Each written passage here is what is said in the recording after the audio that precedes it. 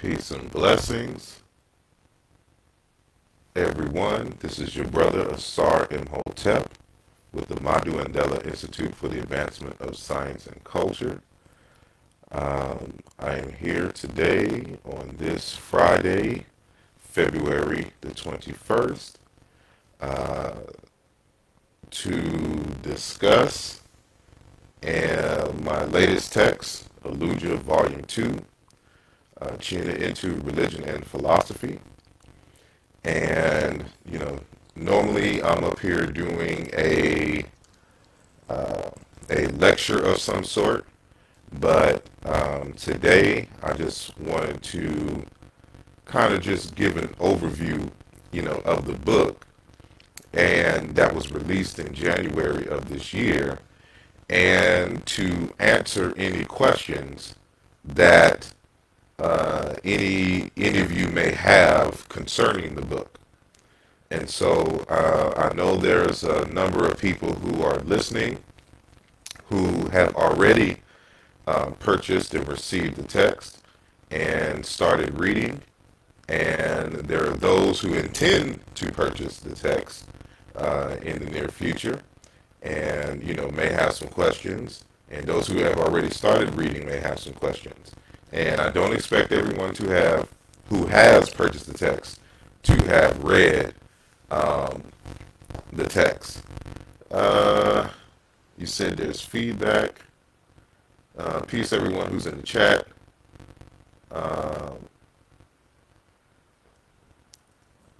Someone said, is there feedback? Are y'all hearing feedback? Is that what you're saying?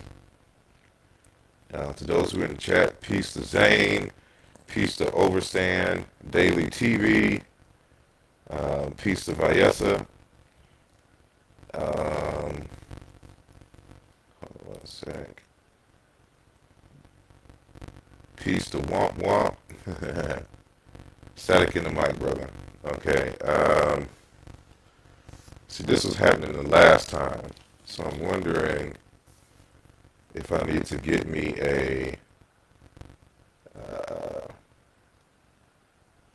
hold on one sec. I'm going to unplug this mic, and y'all let me know if y'all can still hear me very well without the mic.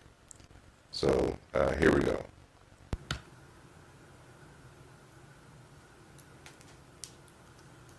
Okay, I've unplugged the mic, and let me know if y'all still have the same issues as before. I know there's going to be a time delay, so I'll wait a few seconds. Let me know if y'all are still having problems hearing me. Better? Okay. I appreciate everyone. Please, for those who are just joining us, hit the like button at the in the center of your screen. The more likes, and I'm not one to do likes, but when you like something, it kind of pushes things in the ranks.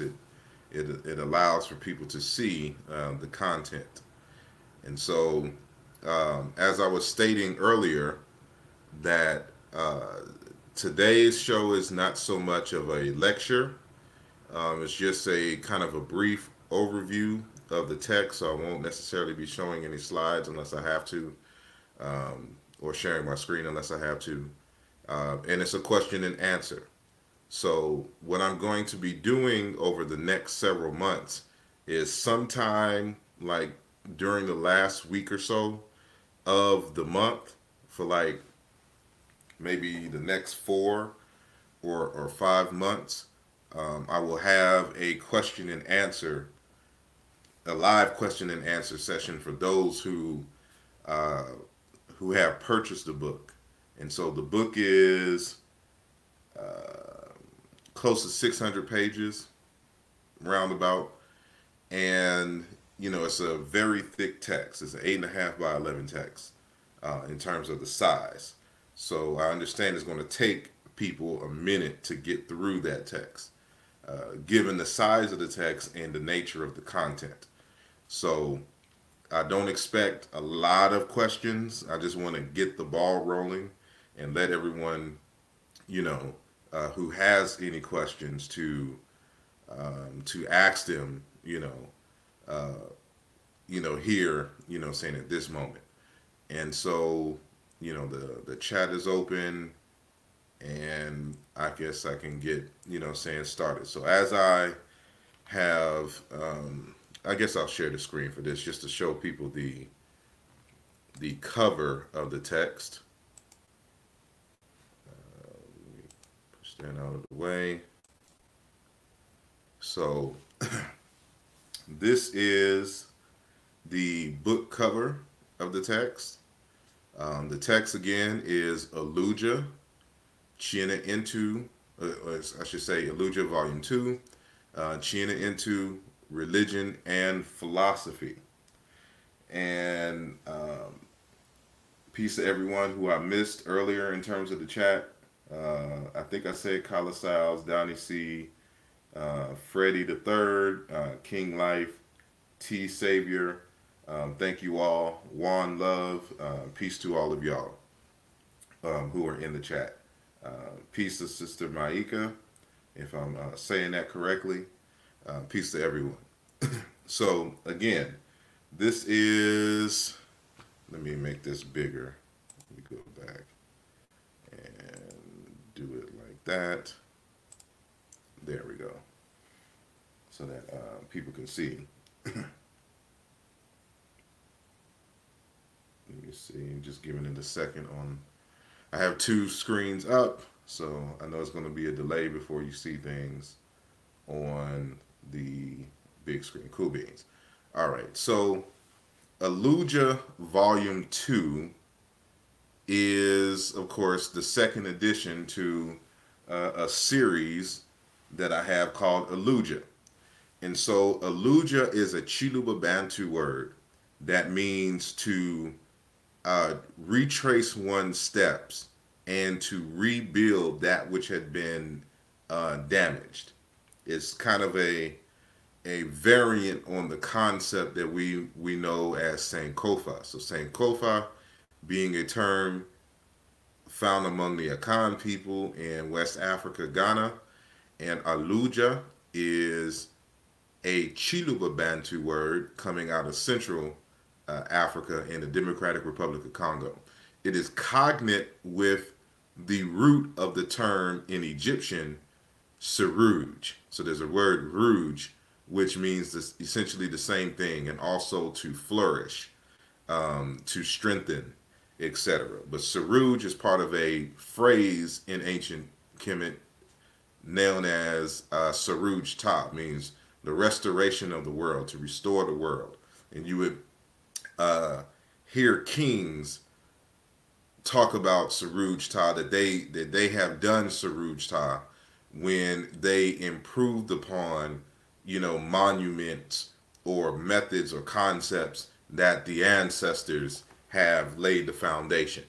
So with that said, the Aaluja series is aimed to kind of restore the essential qualities, the essential essence of ancient Egyptian concepts and terms by using modern African languages and cultures that are related to ancient Egyptian to try and get some semblance of many of the concepts that you see in ancient Kemet.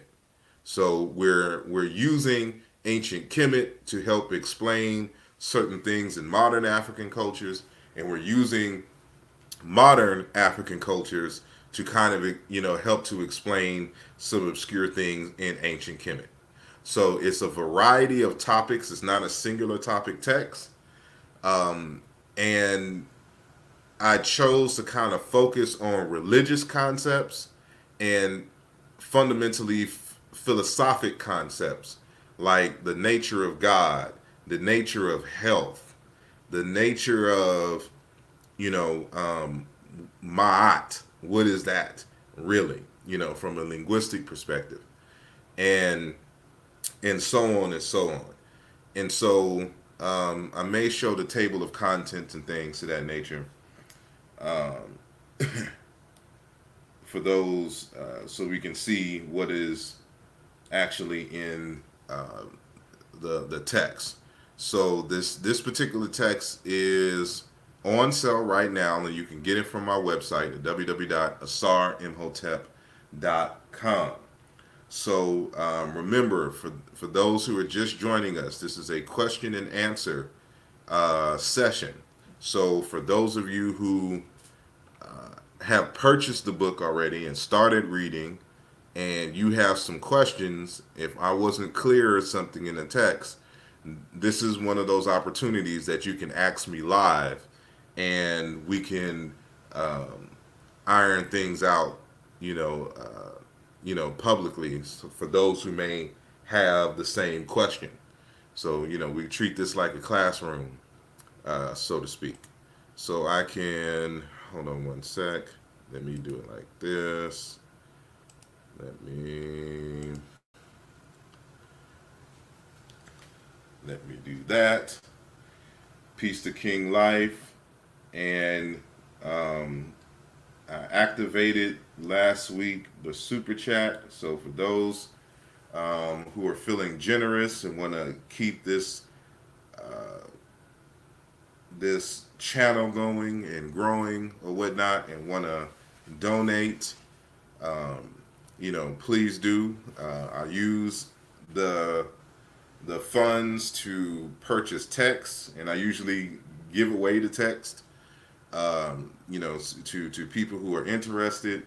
But I use that information, and I create lectures, that I provide for free for everyone on the internet. So your donations would be very welcome, and thank you. So I mentioned that term Aaluja, and so when you first open the text, that's one of the things that you see is how it's defined. It means to make, provide, to retrace one step, to refer to a place of origin, to restore. And so that is the aim of the text. And so I'm just going to the table of contents, and I wanted to dedicate this text to the late Dr. John S. Mbiti. And so I think he passed in December of 2019. And he is famous for his introduction into African religion and philosophy text. And so for those of us who have ever taken Africana studies classes in college, I'm pretty sure that you had to read this text by the late John S. Mbiti. So it's only fitting that in his passing, him becoming an ancestor, that I dedicate this text dealing with African religion and philosophy to him. And so that was one of my foundational texts in learning about African religion and philosophy and African cultures. So we pour out libations for Dr. Mbiti. So these are the chapters of the text. And so the text is broken up into two parts. And so we have part 1 and part 2. So part 1 has to deal with just, a number of random topics per se that may or may not be related to each other, but just individual topics that, I address as individual chapters 1 through 7. But the second half of the text is my response to Dr. Wesley Muhammad, who wrote a text, Ra is Allah, why Asarimhotep is wrong. So I have dedicated, 6 chapters to addressing his book and the claims that were made in his book. So I'll just go through each chapter right now. So chapter 1 is the linguistic analysis of the word ma'at. Chapter 2, and that's pretty self-explanatory. The word ma'at is being, used a lot in Egyptology, but in my search for trying to find a good understanding of the concept of ma'at, I noticed that there was no serious linguistic analysis of the word ma'at, especially with African languages. And the the ones that I found very lacking. They only did an analysis in passing, and nothing was really dedicated, saying to the tech. I mean, to the concept of Ma'at. So, uh, Ma'at is in linguistic. Chapter 1 is dedicated, a serious dedication to the study of the term Ma'at. And so in chapter 2, we have the etymology of the word Seneb. So, for those of us who are familiar with ancient Egyptian uh, greetings to the kings, you know that Seneb, the word for health, is part of a tutelage that goes by Aaluja Seneb, life, prosperity, and health to the king. And so I was doing some other linguistic work, and I just happened to stumble on a proper linguistic analysis for the word Seneb. So I decided to write an entire chapter dedicated to that topic in terms of what health is and how we can analyze that word Seneb. And you'll be very surprised to find that the word Seneb is actually a dialectical variation of the word Ankh. And so you'll find those details in the text. Peace to Brother Jehuti, Ma'at in the chat, and Black Lion Supreme. I don't know if I've said your name already, but peace to y'all in the chat. And so the next one is Meta Nature, a catalyst for an African scientific renaissance. And so this article or this chapter here is my take on possibly using the Meta Nature, teaching Meta Nature as a catalyst for teaching biomimicry, which is a scientific approach to understanding nature and how nature solves problems, and trying to mimic those problem solving techniques of nature in our synthetic solutions to modern problems, whether they be in terms of a service or particular products where we can build sustainable things. So this has to deal with science in that. So speaking of science, of course, chapter 4 is the African origin of the word science. And I had to write this article or this chapter because there was a lot of us talking about, science and how we can utilize science to our advantage and how this is part of our African heritage. And then you would hear a lot of us in the community trying to rally against those of us who promote science. And the reason why they say that is because they believe that science itself is a European and a white man's invention in things. And so this chapter addresses that, saying that not only is science itself, the activity, an African endeavor, so is the very word science itself, and that you can even find it in ancient Kemet. So that's what that chapter is dedicated to. Chapter 5 is Ptah-hotep and the dual hunger. This is more on the philosophy side. I explained this concept of the dual hunger. I got this from Dr. Kaikosa Kajangu, who, I kind of cite a lot in this text. He is a wisdom seeker and professor who now lives and teaches in Maryland, but is originally from, I think, Malawi in East Africa. And he has written a lot extensively on African initiatory systems and wisdom traditions throughout Africa. And he is a part of a number of these wisdom traditions. And so I hope to have him on my program sometime in the near future. So me and him have been talking. Matter of fact, me and him have been in touch over the years. But in terms of recently to being on the show. So That is a good topic in terms of this notion of dual hunger. Hold on. The next chapter is chapter 6, towards an etymology of the word siba. We know the word siba is a word for teacher, and it is a surprising etymology for that you will find. And then, of course, chapter 7 on the meaning of kemet. So a lot of y'all may know that I've been engaged in a several year long debate with folks on the meaning and etymology of the word kemet. So I give a full treaty starting on page 255 of this text, which is chapter 7. And that's actually, I should say, part 2 to the conversation. So part 1, for those of you who have been following the debates, I would argue that part 1 is in our text, a contribution to the debate on the meaning of the place name Kemet. This was written by the Shimsu Heru research team, and this text was written by myself, Brother Wujaru, Iri Ma'at, and Brother Sanjeti, all of the Amara squad. And, we laid out some preliminary arguments concerning the place name Kemet. And so we're going to actually have a larger book that is dedicated to the topic.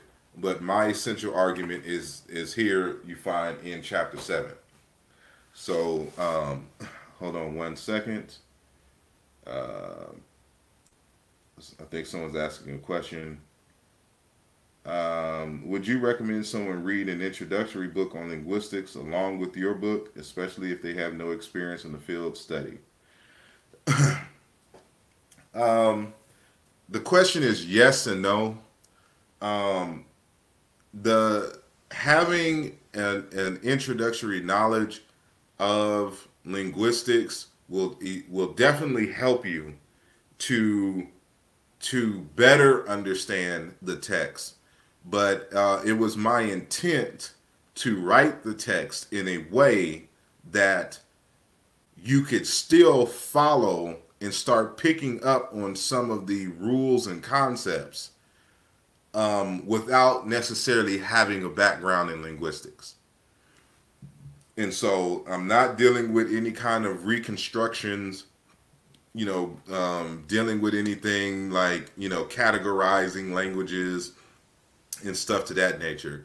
We're only using linguistics as a tool, comparative linguistics as a tool to better understand the concepts in ancient Kemet.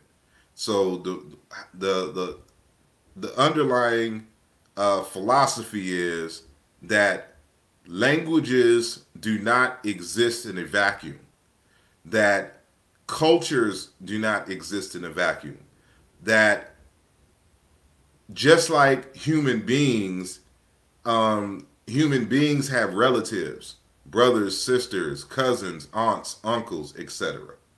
And if you want to get some insight into the person, say asarimhotep, you have to interview, you have to interrogate my mother, my brothers, my uncles, my grandfather, my great-grandfather and mother, etc., to get a sense of the history that and the experiences that led to, what you have observed as the brother Asarimhotep. And that they will be able to answer questions that I may not have alluded to in any of my conversations or your experiences with me. And so with that being said, it's the same thing with linguistics or languages, to use that as an analogy. The ancient Egyptian language has brothers and sisters. It has, aunts and uncles and cousins, etc. And these words that you find in the ancient Egyptian language, the brothers and sisters also have those words and those concepts. And oftentimes those rituals and those things to that nature. And so if the ancient Egyptians, for example, doesn't define the word ma'at in any of its text, how do we understand what the word means? Well, we can go to the brothers and sisters and cousins of the ancient Egyptian language, like Yoruba, like Wolof, like Basa, like Mbochi, Chiluba, Zande, etc. And we can get a sense of what that term means because they have inherited the same term.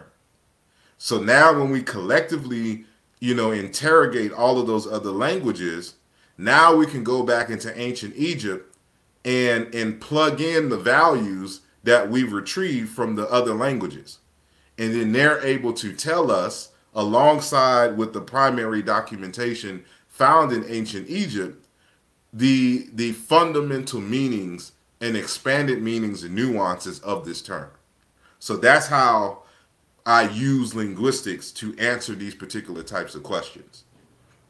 So with that said, it's not necessary for you to do it, but it definitely will help. So if you're so you'll know exactly what I mean when I'm talking about phonemes,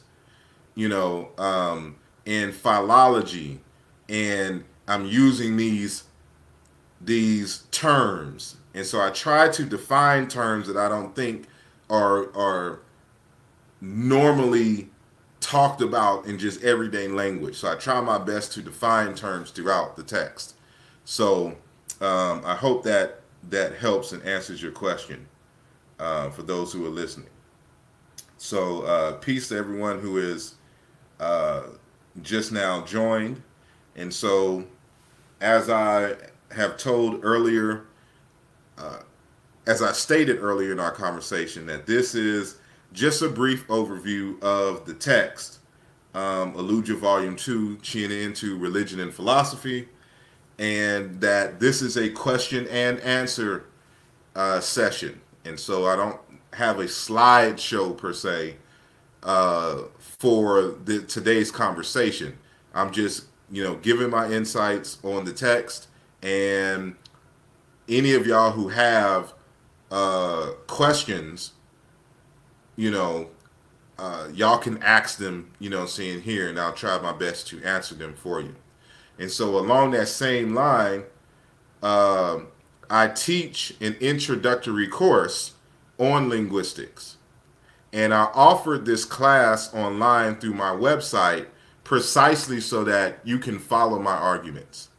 And so if I think it's like $25 or $50 for the class, and you have access to the material for a year on my website. And so I give you a number of resources in text and things so that you can study at your own pace and follow along and things of that nature. So for those who are interested in an introductory course in linguistics, again, it's only $25 or $50. It's one of those two, because I have two classes, and the price is one of those prices. So visit my website, asarimhotep.com, and all of that information will be available to you. And again, I provide you with resources. So you get the phonology charts, some lessons online in terms of video. I give you some textbooks. There's only one text that you have to buy, but I give you some supplementary text and things of that nature. So it's a very thorough class. So check that out. Let me see if there's anything else. Yeah.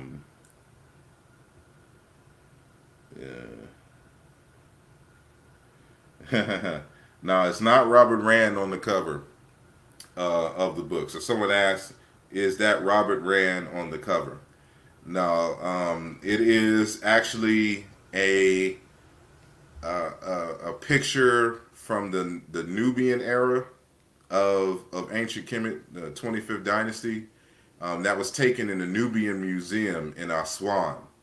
And so that's my photo from the Nubian Museum in Aswan. And but no, every time you upload that book cover for anybody who's friends with Robert Rand on Facebook, it's going to automatically tag them, and because it, you know, his face looks just like the face of that Nubian statue. So, but yeah, so let me continue.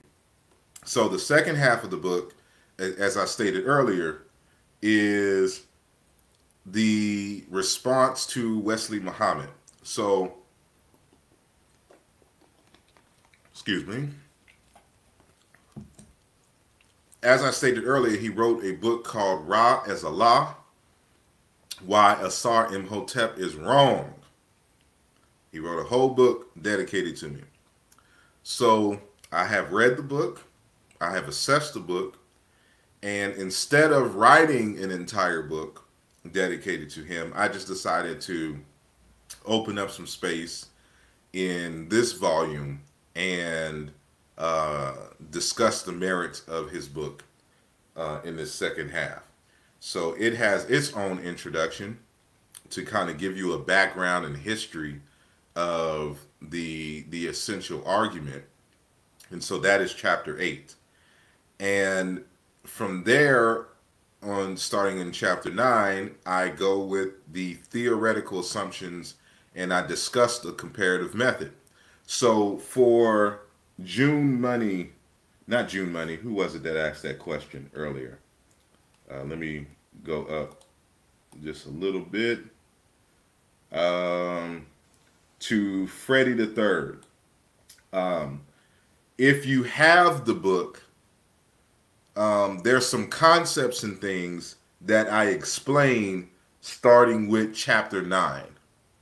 So if you have the book, I would recommend, you know, that you skip, if you're having some trouble, skip all the way to chapter 9 and read chapter 9 first, and then go back and read the introduction and the first chapter, etc. Because chapter 9 sets again the precedence of the essential nature of how to use linguistics and what to look out for. And so it is this theoretical framework for which, you know, the whole entire book is written. But I kept it, I put it towards on the second half of the book because I wanted to keep it fresh in the minds of the readers while they are examining my arguments against Dr. Wesley Muhammad's Ra is Allah text. So, and this is where you will find a lot of the citations which challenge the notion of the validity of the Afro-Asiatic or Niger-Congo or Nilo-Saharan language families from Joseph Greenberg. And so y'all know that a lot of folks want to challenge me on the validity of these language families, but they don't have the background and understanding of linguistics to make these arguments when they try to challenge people like Jean-Claude Mboli, myself, or Dr. Theophilo Benga, who challenges the validity of the Joseph Greenberg categories. And so that is a very important chapter for understanding why we reject Afro-Asiatic, etc., Nilo-Saharan, Niger-Congo, etc. So all of that is explained in citations. Numerous citations are provided, and you get a better understanding of what the arguments is and why nobody can argue against us concerning Afro-Asiatic or Niger-Congo, etc., etc. So from there is, of course, chapter 10.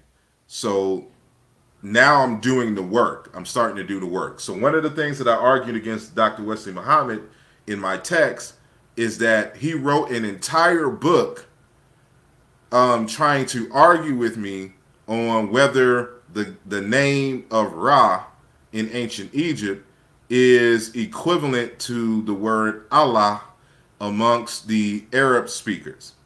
and the Proto-Semitic speakers when they pronounce it as El or Ella. So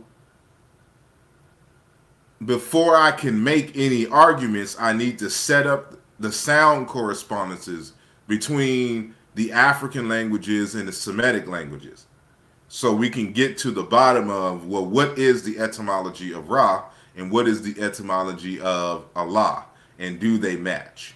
So that's what you're seeing starting in chapter 10. And then in chapter 11, I actually give the etymology of Allah. Then chapter 12 deviates a little bit, because now I'm talking about the nature of God in spirit in African religions. And it's all tied into this conversation about Allah, etc., etc. And then in chapter 13, I sum it all up with my theory on the conditions for borrowing in Semitic. So what I argue is that the word that became Allah in the Arabic language was actually borrowed from the ancient Egyptian language. And so when you understand that, then you can understand chapter 13. Well, what are the conditions? How did the Semitic languages end up borrowing these terms, from ancient Egypt? And so that's how that is explained. And so I skipped over the actual introduction, but the introduction is almost 100 pages in of itself. So basically, the way that I can sum up the introduction is the West and Central African connections to ancient Egypt.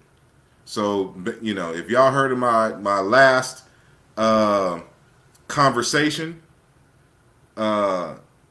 then you in terms of the connections between West Africa and ancient Kemet, then you will get an extensive list of things in the ways that West and Central Africa connect with ancient Kemet, from linguistic, from conceptual, from ritual, from migrations and trade. All of that is discussed in the very introduction of the text. And so peace to Everything is Everything. Thank you for your donation. I hope it stays up. How can you pin it? I think there's a way that you can pin it. So yes, thanks to Everything is Everything, for the donation. And so basically this is what is contained in the book. So there's 13 chapters, and as I said, it's almost 600 pages, about 50 pages shy of 600. And so it's a very thick book. And so let me see, I think someone had a question. So Marabontus, please forgive me if I pronounced that incorrectly. This person asked, did all language come out of one in Africa?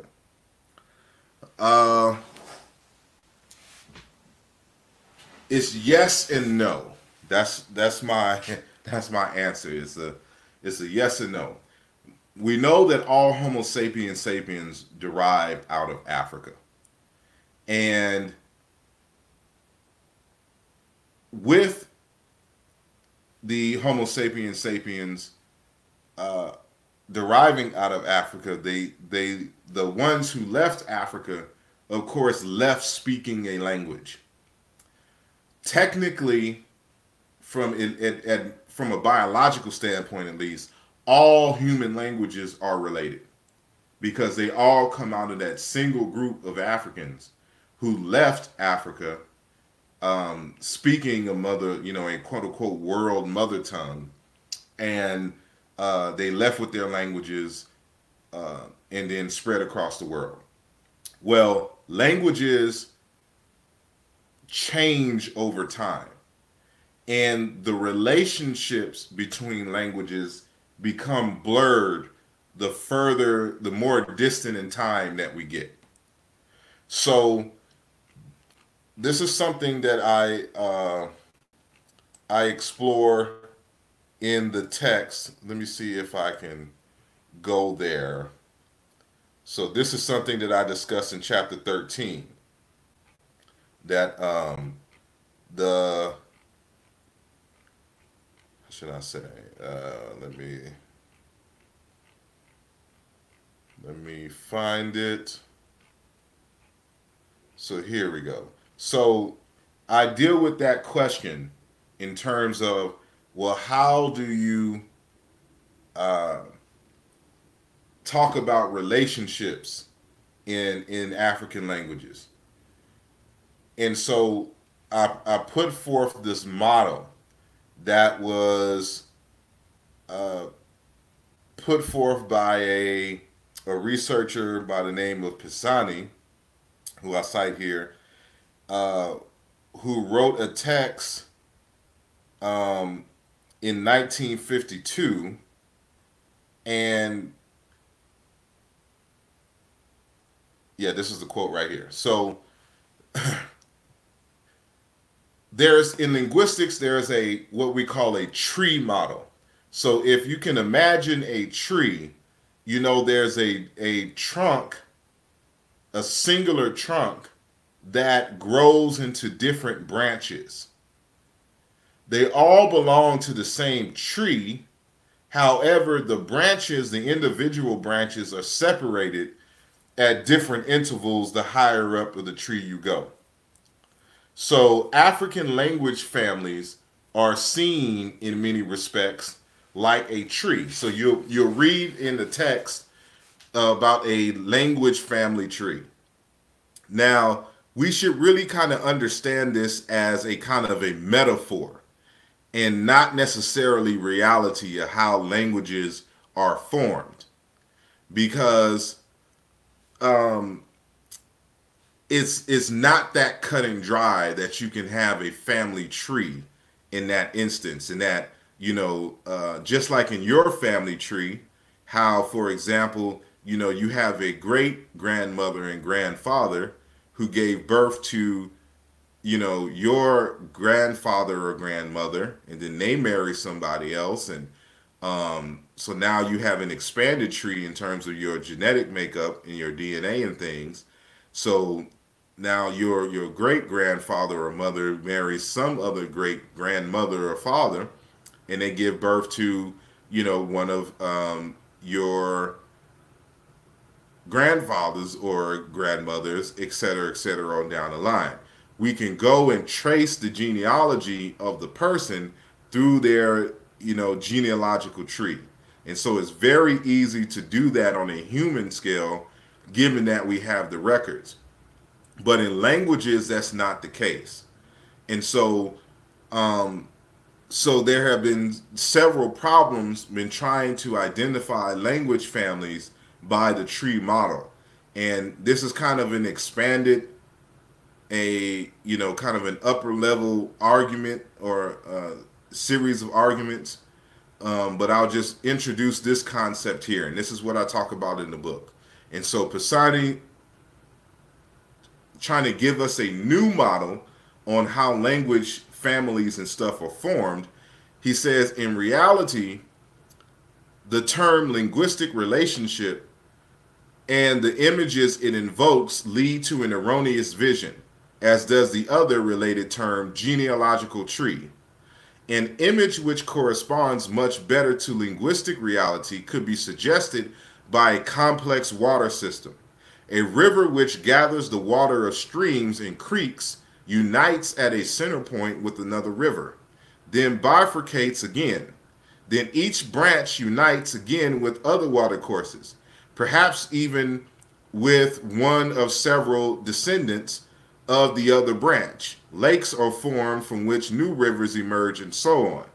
So what he's trying to do here is suggest that languages and language families don't actually emerge from a tree model, but more so like a river model. So, rivers, branch off and join lakes, and lakes give birth to new rivers and things to that nature. So on the next page, that was on page 531 of the text, I give, the uh, kind of a graph of the river model. So imagine, for example, that these are rivers. So this is river A, this is river B, and this is river C. And then these three rivers join here at point E, and now they all flow into one river and become F, right? So you see over here that river B and river C join and become D. And so we're using this analogously to how languages are formed. So language A and language B and language C may come together at different points in time in history and merge through a process called convergence and become one new language altogether. And then they start and branch off like a tree and become a different language family.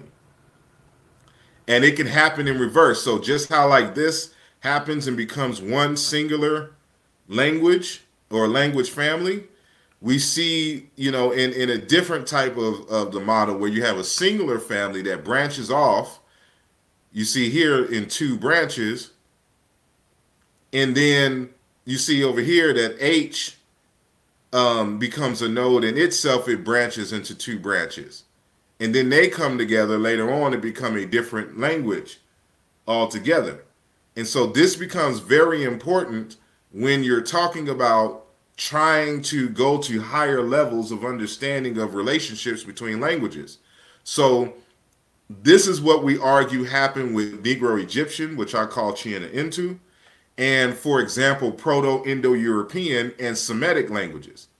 So we say that Semitic languages derive from a series of interactions between different languages that belong to different language families. And this is how you get Proto-Semitic. And the same thing with Proto-Indo-European. So let me skip all the way to the beginning of the book, and where I'm talking about Negro-Egyptian, aka Cyena-Ntu language family. And so many of you may have seen, especially if you have my book, Nesubiti, King in Ancient Egyptian, that came out in 2016. Well, I updated this with Brother Jean-Claude Mboli's blessings, because he's coming out with a new text, and he has altered his Negro-Egyptian model that we see, here. So hopefully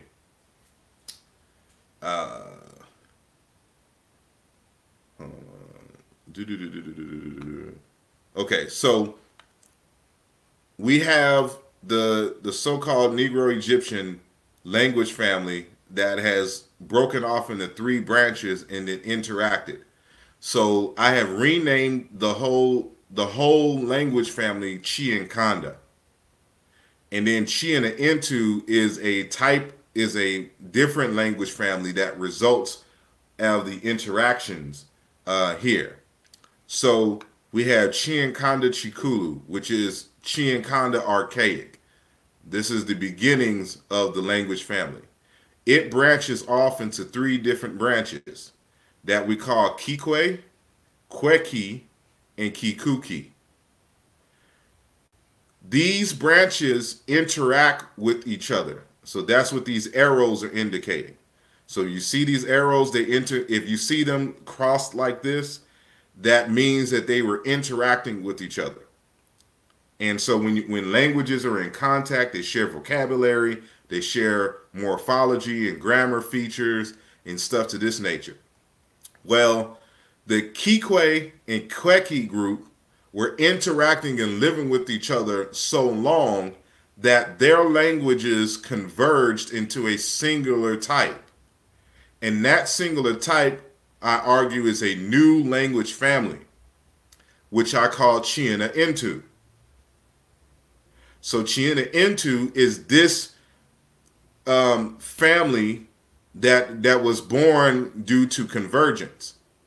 And it has some slight interactions with the Kikuki group, but is mainly made up of Kikwe and Kweki.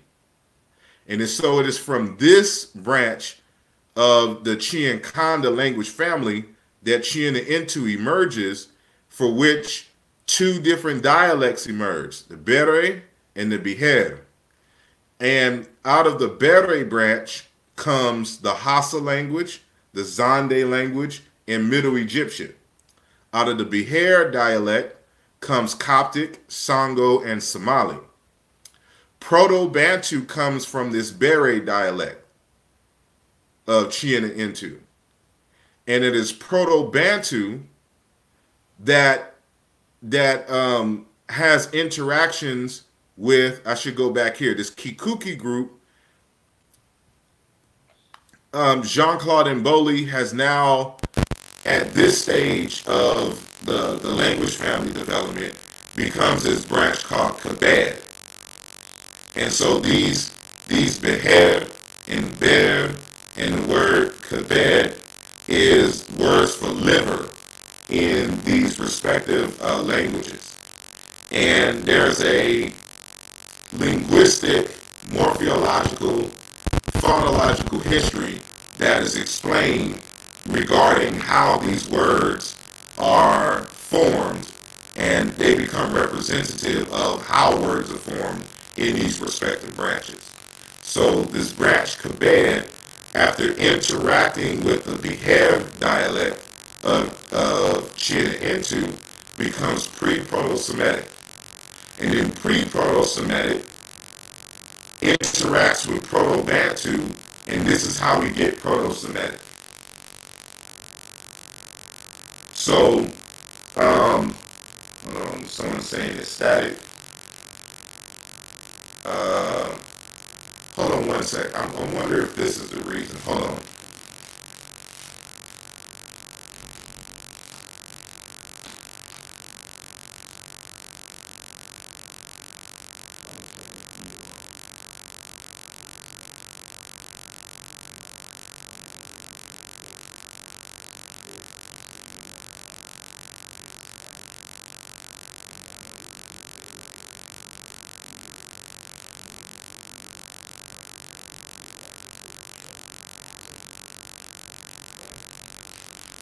Okay, I'm coming back. There's a lot of stuff going on in the house, so there's a heater on, and I'm wondering if that is interfering with the sound. So I don't know what is going on with the sound. Y'all let me know if it sounds better. I sound good now? Better? Testing, testing. Okay.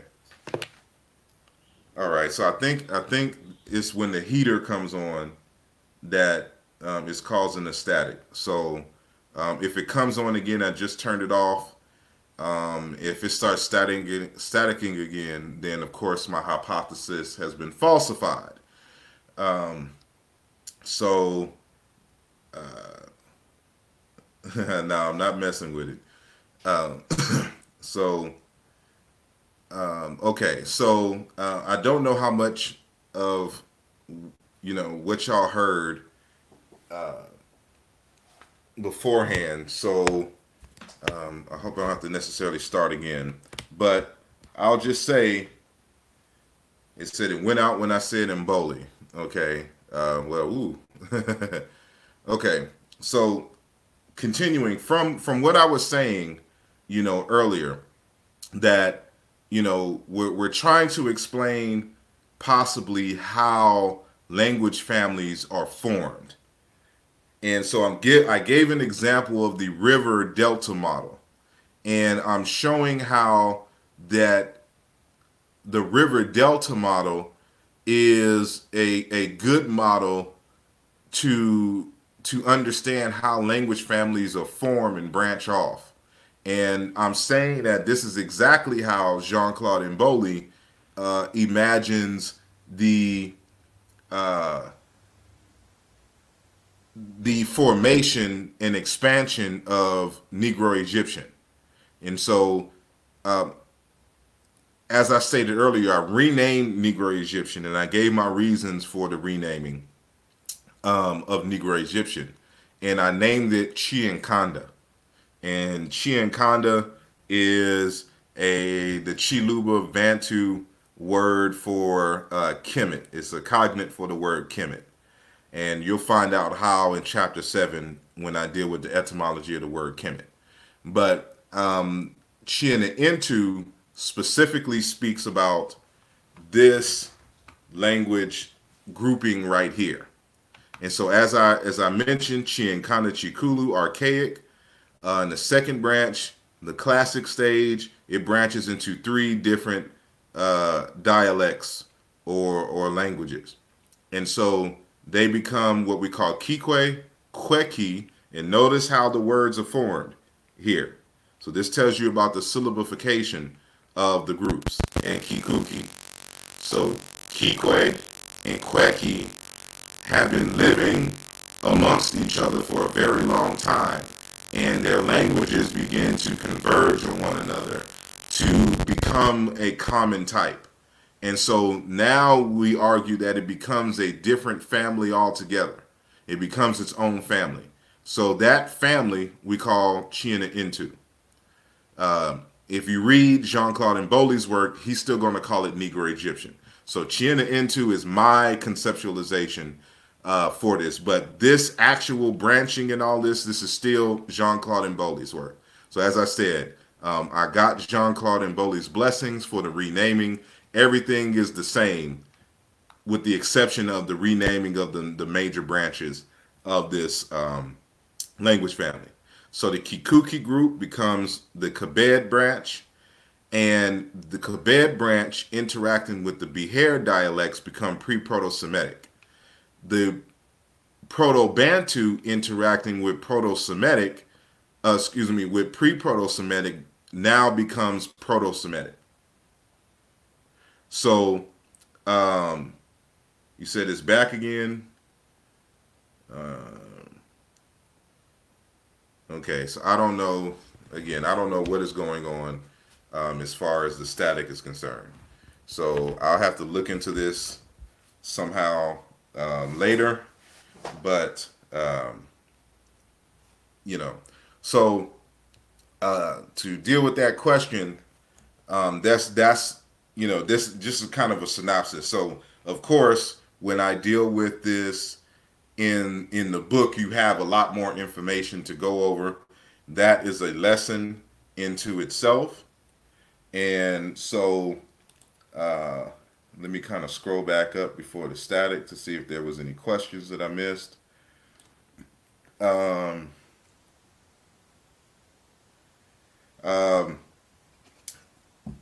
Someone asked, can I spell the brother's name who I said I cited frequently in chapter 5?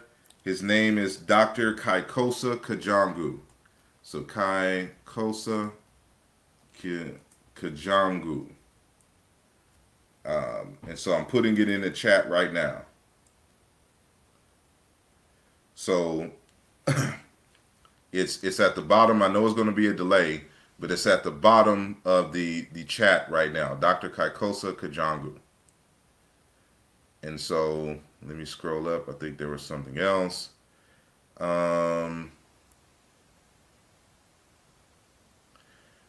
Where are the ancient people of Kemet today? Or are they extinct? No.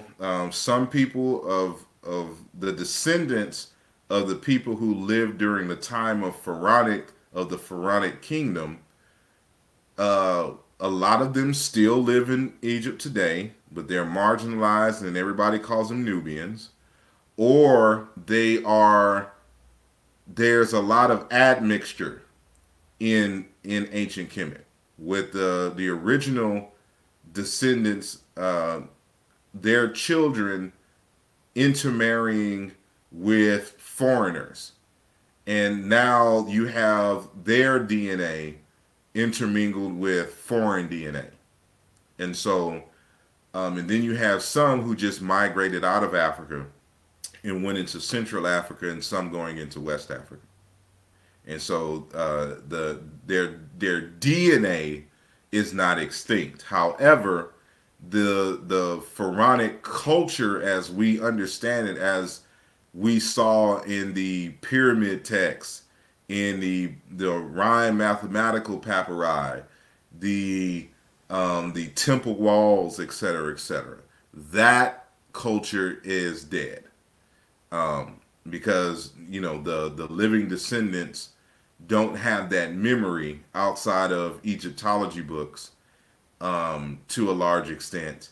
And no one's building temples and writing in hieroglyphs and speaking the ancient language, etc., etc. So that is not. So I hope I answered your question in that way. And so, uh, Inusire asks, and this was referring to the language question, about the singular language question. You mean the language leaving Africa some 200,000 years ago, and the one from 45,000 to 5,000 years ago? I'm talking about the Homo sapiens sapiens who left Africa from that, I think it's between 75 and 30,000 years ago. And so those Africans were speaking languages, and human language originates in Africa. And so those languages are ultimately, in the very, very long distance past, related to African languages. However, the relationship is not detectable in any very good sense. So now when we talk about relationships, we're talking about relationships that we can detect and prove using a historical comparative method. So, someone asked, Imhotep Ross, I'm curious about the language of the Jarawa people. Do they speak an African language? The Jarawa, if I'm not mistaken, are these the people that are like in India, on the island or whatnot, kind of close to Australia? If so, no, they would not speak in quote unquote African language, unless you're talking about an African language in the greater sense of human language. And so all languages ultimately are African languages, because language itself originates in Africa, but only in that sense. But when we talk about African languages, we're talking about the languages that are, detectable in terms of how the historical comparative method. So, hold on. Vyasa Nicolo Gula asks, Asar, have you ever looked at and compared the people of Colombia who speak what they call, as soon as it's Palenquero, with the Kikongo speaking family, to see how languages can transfer and merge with others? No, I have not looked at that particular instance. And so I know there have been others who have, researched and shown how certain African words and concepts have been brought over here into the New World, especially in South America, where a lot of it was able to be maintained more. Unlike here in the United States, we weren't able to keep a lot of the words in things. We kept some of the grammar and what we call African American vernacular English, in terms of the grammar and the pronunciation and phonology.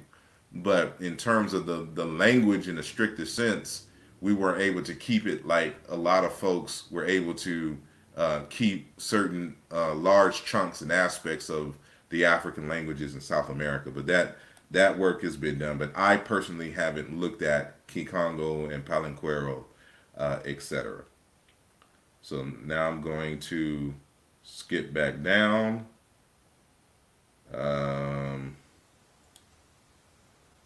Okay. Thanks for the answer and the teachings. You're welcome. Brother Ifa Tunde asks, can you explain for the audience what is the difference between determined and determinate in the pre-classical stage of Chiankanda Chikulu? Whew, that is a. I'll do that in a separate link. I'll do that in a separate video, and I think one is warranted for explaining Cyena-Ntu and of itself. And so, because there's some other concepts that it'll be best to make some slides for that. And so I mention it in the text, but I don't go into detail. That's just one of those kind of things that you kind of have to kind of know and kind of research on your own what it means in terms of a determined and a determinate, because these have to deal with classes and we have to deal with the accent marks and stuff to that nature. So that takes some explaining. So I'll I'll make a separate video strictly for that. Okay. Hold on. Imhotep Ross asks, is there a link to the ancient Kemet people and their recently discovered Jarawa African people of India?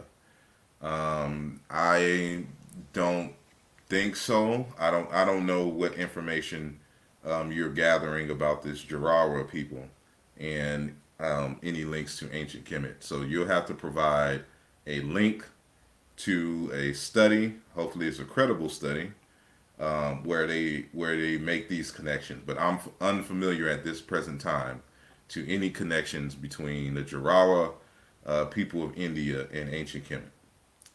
So, Ifatunde again, please explain for the audience, how does this updated model support or discredit Dr. Wesley Muhammad's claim of the relationship between Kemetic people and the Arabic speakers in Arabia? I don't think the updated model in of itself has to deal with necessarily discrediting per se the arguments from Dr. Wesley Muhammad, but as I state prior to, matter of fact, let me just go ahead and show you. This is in chapter 8 in the introduction. So I don't know what page. That's chapter 7. Let me skip down to chapter 8. Here we're dealing with Kemet. Boom, boom, boom, boom, boom.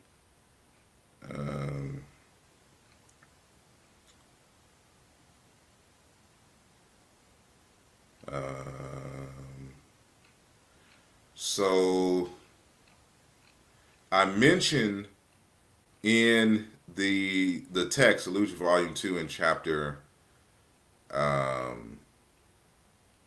8, that, we got to remember that Wesley Muhammad's argument is that the word El, or Proto-Semitic El, which became in Arabic language Allah, and the word Ra in ancient Kemet, they are both cognate terms. And so when we talk about a cognate, let me go to the page where this is properly defined. So this is in chapter 9, Theoretical Assumptions in the Comparative Method. So this is how we define a cognate. So, and this is taken from Lyle Campbell and Mauricio J. Mixco in a Glossary of Historical Linguistics 2007. And so they define a cognate as such: a word or morpheme that is related to a word morpheme in sister languages by reason of these words morphemes having been inherited by the related languages from a common word morpheme of the proto-language from which they descend. And so they give some answers here. So let me kind of recap on this.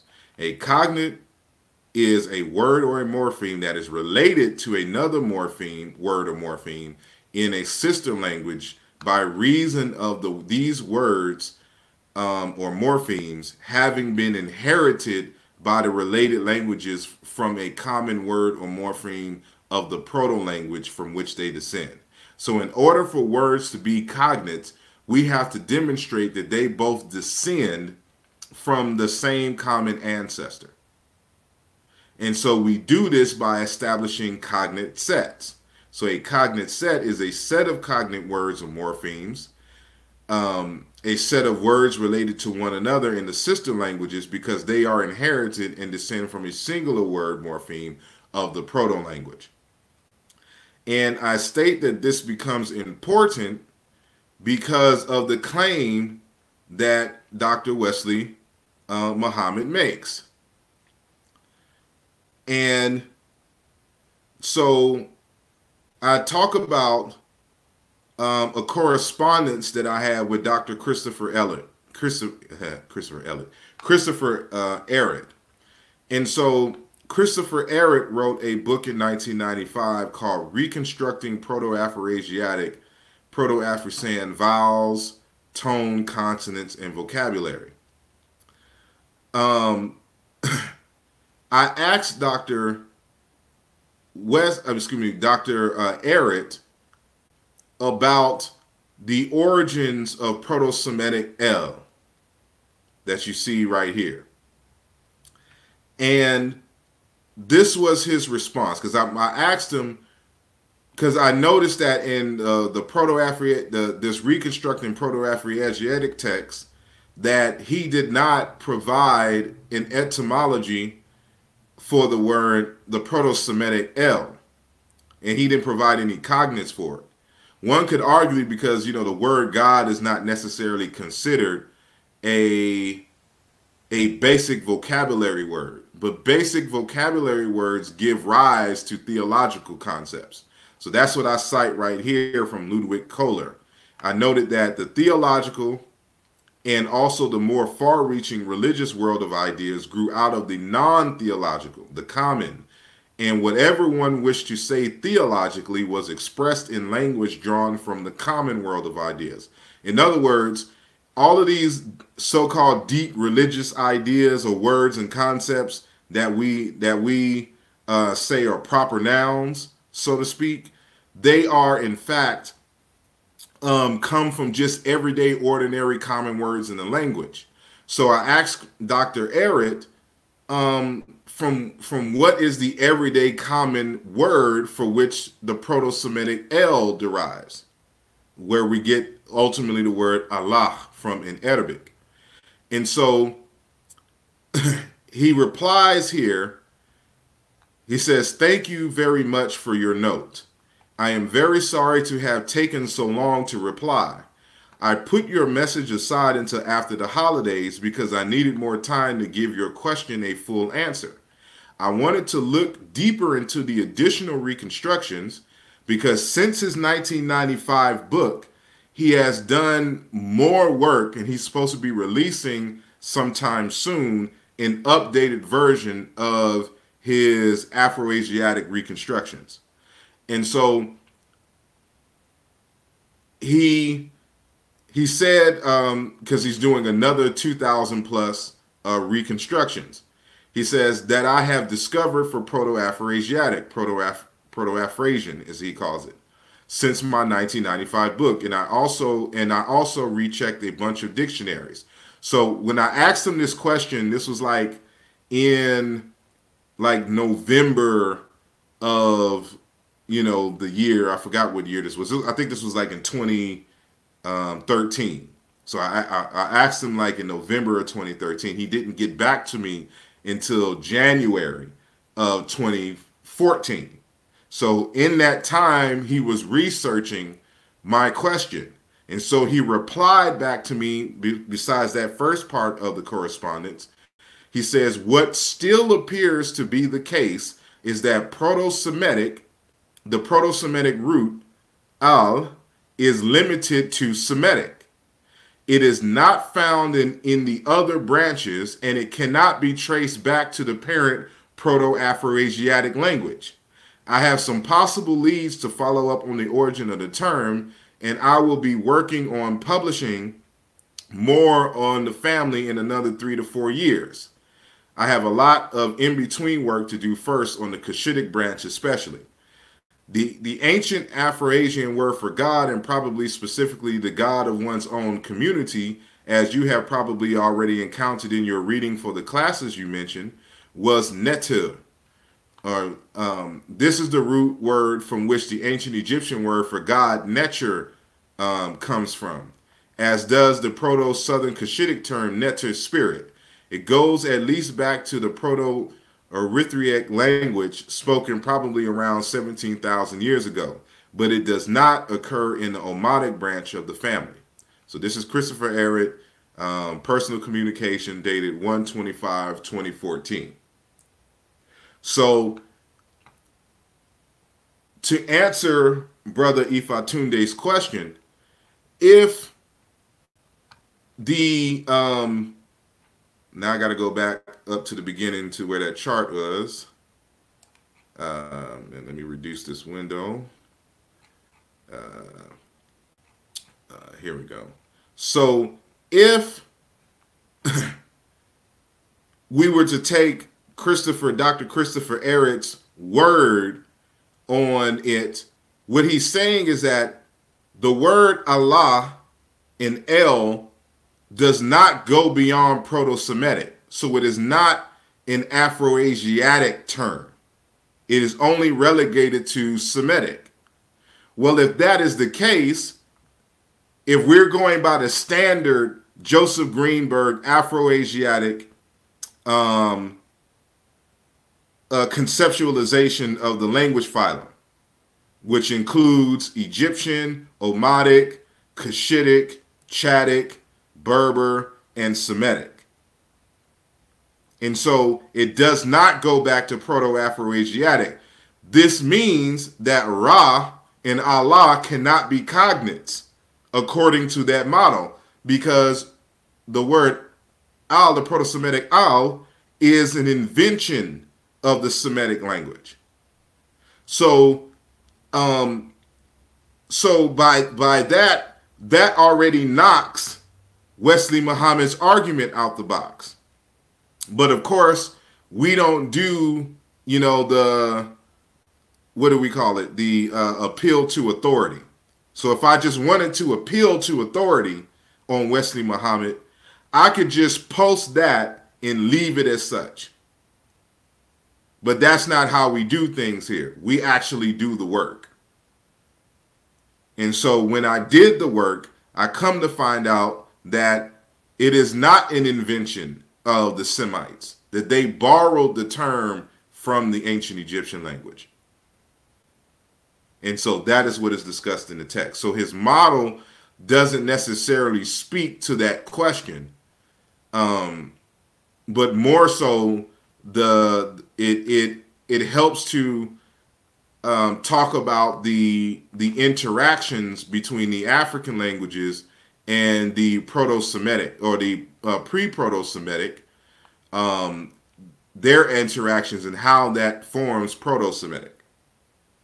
So thank you to Carrie T or Carrie LT. Thank you for the donation. And let me see if there's any other questions. It says you would like the people I mentioned because they stayed isolated and held the language. I'll see about getting some information to you. I appreciate it, Brother Gula. Ivatunde again, how would we prepare for those who support the Africanity of Islam to use this linguistic chart to support a Ma'atic Islam? I don't know if this could be used to support a Ma'atic Islam, in the sense that you would have to see if the words Islam and the words Ma'at, even not necessarily that they will be cognates, because I don't think that they're cognates in any way, but that they are the same concept. And so as I discuss in my chapter on Ma'at, the word Ma'at has to deal with open-hearted sharing. It means to share food. But the word Islam has to do with submission, like submission to an authority and a quote-unquote submission to God. It's two different concepts. One is essentially slavery, and one has to deal with open-hearted sharing with your fellow man in the community. So it's two totally different concepts. So the chart isn't going to help make that argument in terms of Ma'atic Islam. So let me see. Did the letter L exist in ancient Egyptian? I don't think so. If it did, it wasn't a phoneme. It was an allophone of the sound R, with the nasalized uvular trill R. I know that the regular R, which is symbolized by the mouth hieroglyph, is sometimes in comparative studies, it is used to represent the L sound, for example, in Semitic languages when they're borrowing words from Semitic. So, but I don't think the R itself is an L sound, even though that has been argued by some folks. So, let me, how do I stop screen share? And so I'm back here. So peace to everyone. Thank you, Emmy Cat, for sharing the link to the book.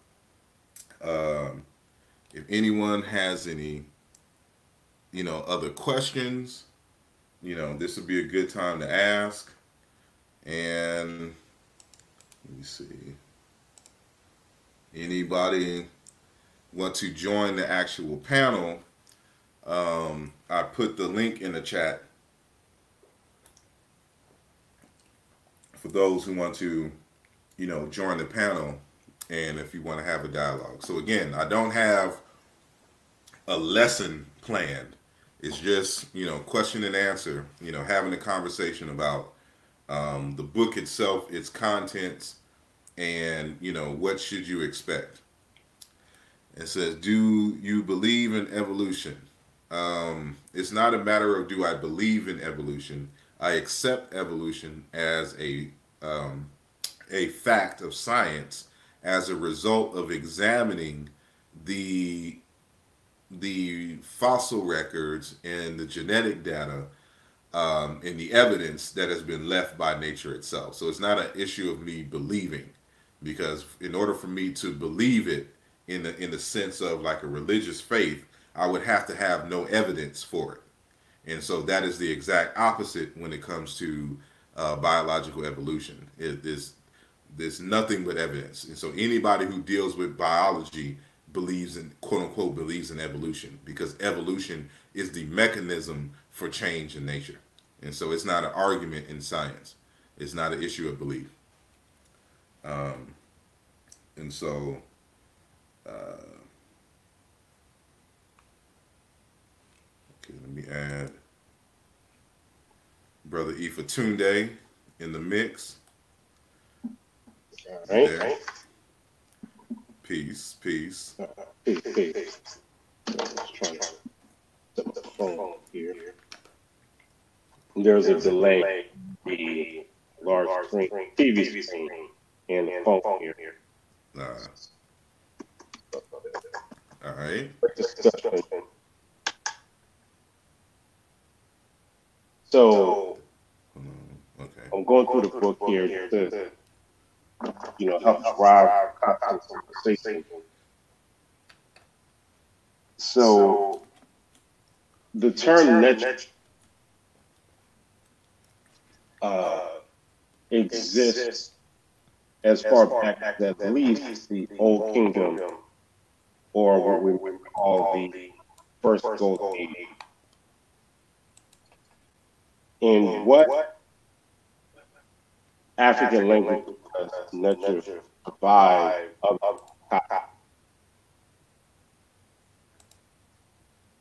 Hold on, I'm sorry. I'm trying to experiment here so I can focus on you, but I don't know how to do that back here. I didn't hear. I think when I pressed this button somewhere, it kind of clicked you off. So can you please repeat your question again? Okay, no problem. So the term nature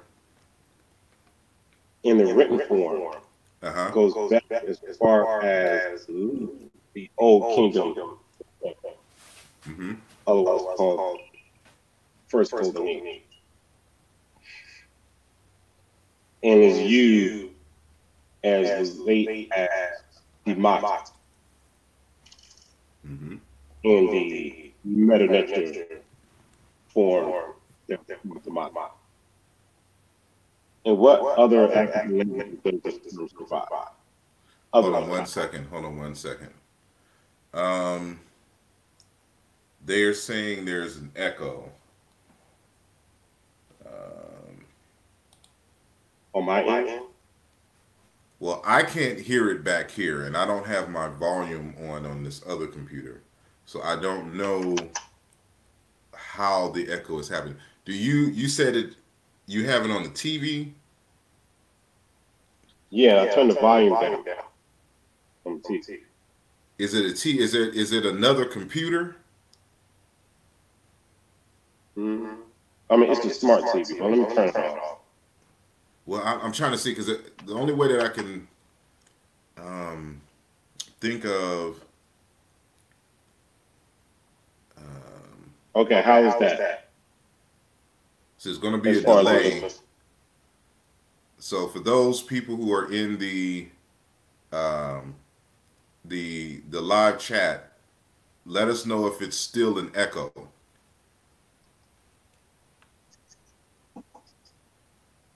testing, 1 2 1 2. Is He there an said the echo? echo is on your end. So let me do this. Put my, I'm a mute my mic while you're talking, and mhm. you just say some random stuff and then ask them can they still hear the echo. So I'm pressing my mute button now. All right, can y'all hear any echo sound on my end? Testing, testing, testing, testing. Ifatunde is present to ask questions and dialogue with asarimhotep. This is your brother Sinjeti.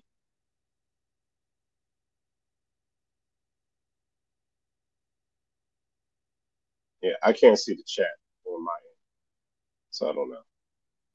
They're saying it's better. So when you're talking or when one of us is talking, I guess it's better for us to mute the mic, Okay. our mic while we're talking. So you're. I'm sorry. I know I asked you to repeat this already, but please repeat your question. All right. So we know that the term nature, that's usually translated as God, divinity, principle of power, is used in the written form as early as the Old Kingdom in ancient Kemet, otherwise called the First Golden Age, and as late as Demotic in regards to native Kemetic writing. In what languages does this term survive in Africa other than Coptic, which is also an Okay. And so I guess when I'm talking, you'll have to mute your mic. Um, so it is the word nature survives in a number of languages in Africa. And so we have to understand that there's three forms of the word nature, even in the Egyptian language, as I discussed in the text. So you have the form that we all know is nature. Then you have the form which we normally call ka.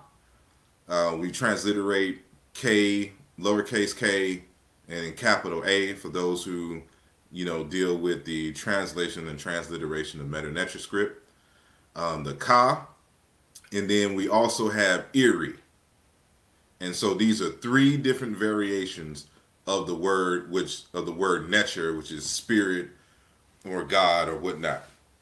And so with that said, there's a variety of pronunciations in African languages. So in Chiluba, you would say Inkwele, or you would say Nkole or Ngole or Ngola.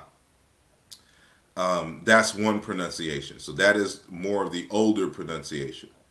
The forms that have like Netcher, like with the the collagen language, they say net to or in West Africa when they say in toro in Ghana, or toro or tro or adro. These are variation. All of that is discussed. Some of it is discussed in the introduction, and then some of it is discussed in the chapter on the etymology of the word Allah. And so the word Allah derives from one of those variations of the word netter. And I give the linguistic breakdown for that in chapter 9. So there's, again, it's just a variety of forms. And, some have the KR root, like in Kere, in Koro, in Cushitic. And some have the in Toro, in Tro variations, or Troa as the plural form. Um, yeah, it's a variety, of terms. And so what I ultimately argue is the origin of the word for netter is that it comes from a root, a consonant vowel root that means to make, to create, to exit from the self. And the prefix, which became fossilized in the word, means to throw, to make something happen. And so it becomes a noun. It becomes a word for power, one who could create or one who can make things happen. And so when you have the in front of it, is the in is a prefix of agent. And so this prefix of agent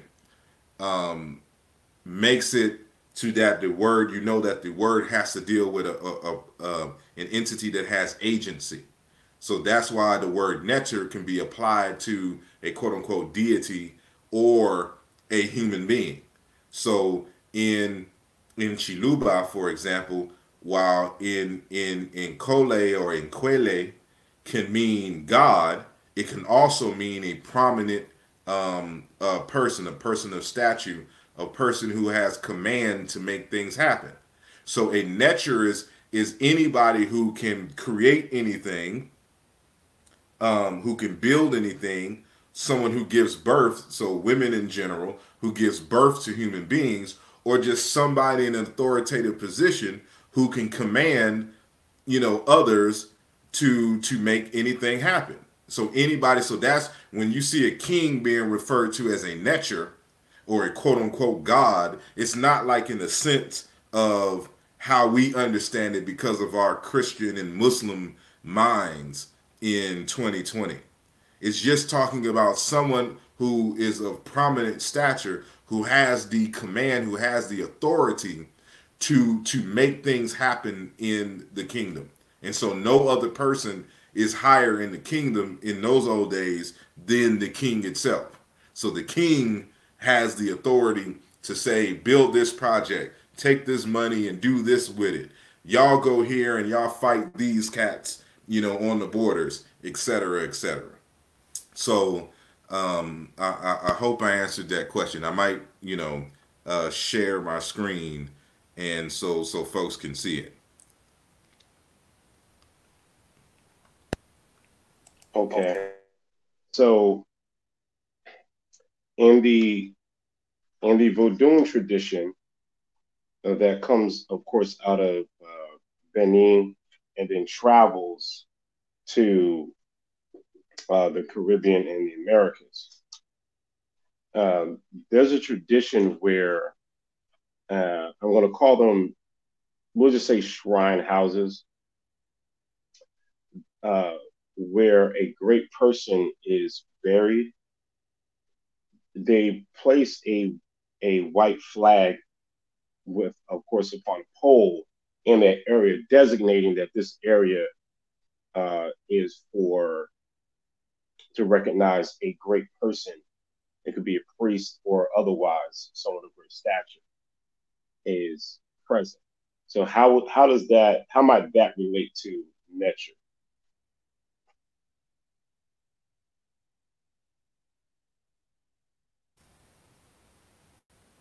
Well, as discussed in the text, the word nature is a variety of different words. And so there's a nature that has to deal with the concept of spirit and, a prominent person, a powerful person, an eminent and powerful person. And then there's a word for nature that means a pole or a stick. And then there's a word nature that has to deal with cloth. And so, as I discussed in my 2016 text, Nesubiti, King and Ancient Egyptian, a lesson in paronymy and in leadership, this concept of paronymy is so essential to understanding African religion, African culture, and concepts, because all three of those entities, the concept of a powerful person or a god, a stick, and a flag, because they're represented by the same consonant sequence, the ancient Egyptians or the Cyena-Ntu and Negro Egyptian speakers, they linked all three of these consonants together, these concepts together, and by way of this thing called paronymy. So paronymy is this belief that words that sound the same must necessarily have a common origin and are related to each other. And it's paronymy that is the inspiration for a lot of the motifs that we see in African religions and cultures and things of that nature.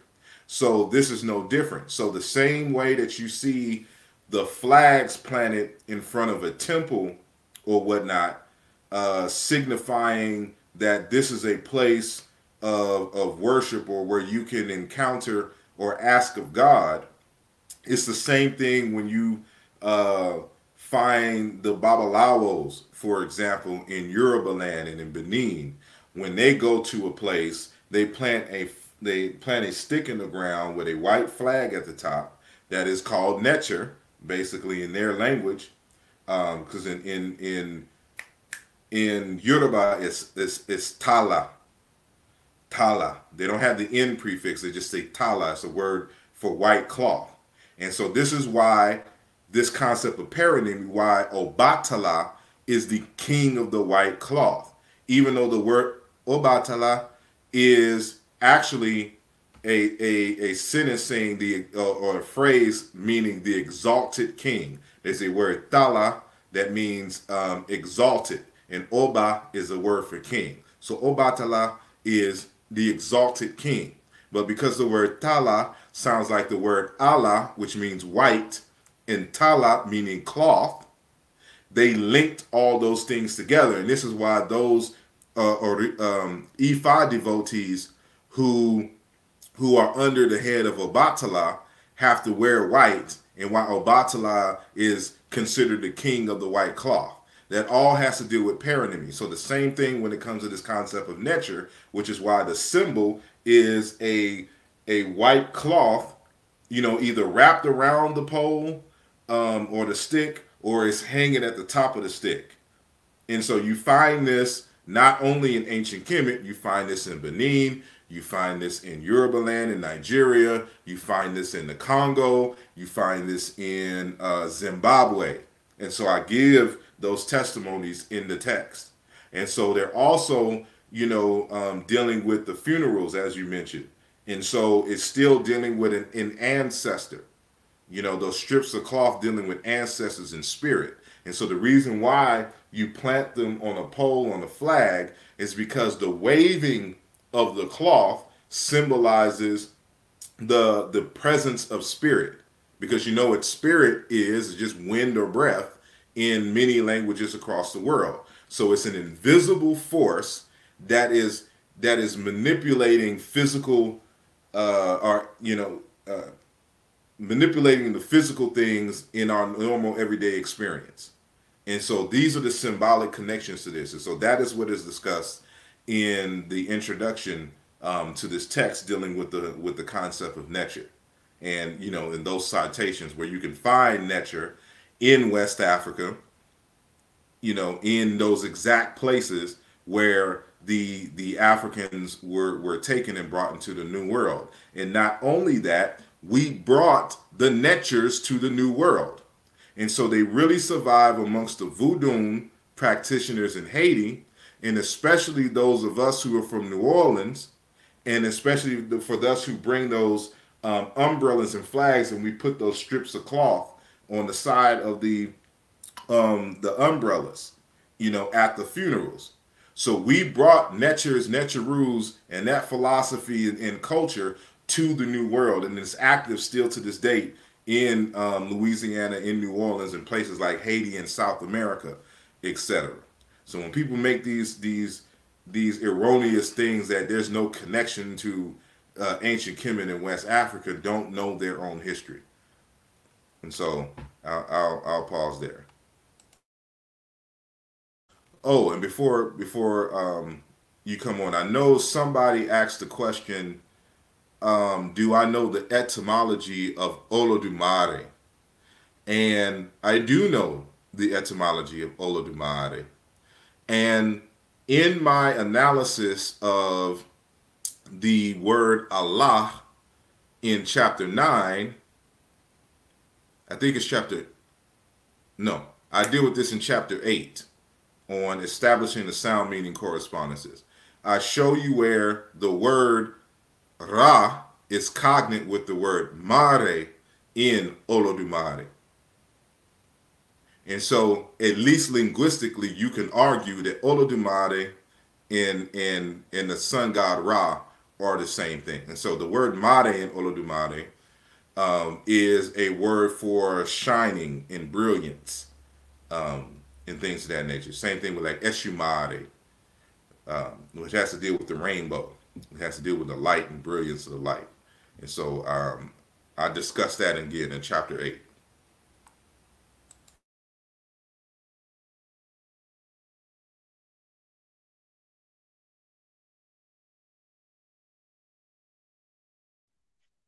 Okay, so basically, the flags that you see at the front of Kemetic temples is really the same as the homes and areas that you see flags and see in West Africa and even in the voodoo practices you find in the Caribbean and in the Western Hemisphere. Because a Kemetic temple or a Kerr is essentially is a house. It's the same thing, it's just larger. So basically, that you're saying that that's basically the same thing. That a shrine is essentially a house. Is that what you're asking? Yeah, yeah, yeah. That's exactly what it is. And so it's their own particular space because we always ask spirit to come down and dwell in the home or the sanctuary or something to this nature. So you give them a place to come. It's like you're grounding the spirit, in the place in which you're at. And so, yeah, so that's when you're thinking about the pyramids and things of that nature. Those are just big shrines, for the ancestor to come and live and dwell and to do their spirit work, on behalf of the community. And so you'll find these pyramid shaped um, shrines, all over Africa. And so in as I showed in the West Africa, uh, what was it? The West Africa and ancient Egypt lecture that I did last week. You find those shrines in Igbo land, and you find them in Ghana. They're just places for spirit to come dwell. And so I think the inspiration comes from both a combination of ant hills and mountains, because mountains or mountainous places is where a lot of um people were buried. But in some regions, they look at them from the standpoint of ant hills. So if you look at an ant hill and how it's shaped like a mound or a pyramid or whatnot, you know it looks like there's nothing there, but if you was to kick or poke a hole in the mound, that's when a whole bunch of ants and stuff come from the quote unquote underworld. So that it's the same thing as symbolic. So that underworld is where the quote unquote ants and stuff live, the spirit world. So it becomes symbolic. So this is we're putting people back in the ground, back into the ant mounds, and so it's a whole human, African, saying human connection, that we made, extra super large for some reason in ancient Kemet. So hold on. Can you think of an instance of paranomy we kept with us here in North America? Um, Not necessarily. Like it just depends on who you talk. I mean, not in the sense of culture like what we did in Africa, but you'll see it in the sense like, for example, with folk etymology. Like I used to hear back in the day that a Negro can only go as high as his Negroes. And so for people who like to, kind of dehumanize black folks and call them Negroes, so Negroes are less than, the true black man, so to speak. So like if you are Negro minded, this is what they're addressing. So a Negro can only go as high as his Negroes. So the word Negro or Negro is a Spanish word or a Latin word for black. But knee and grows are two separate English words.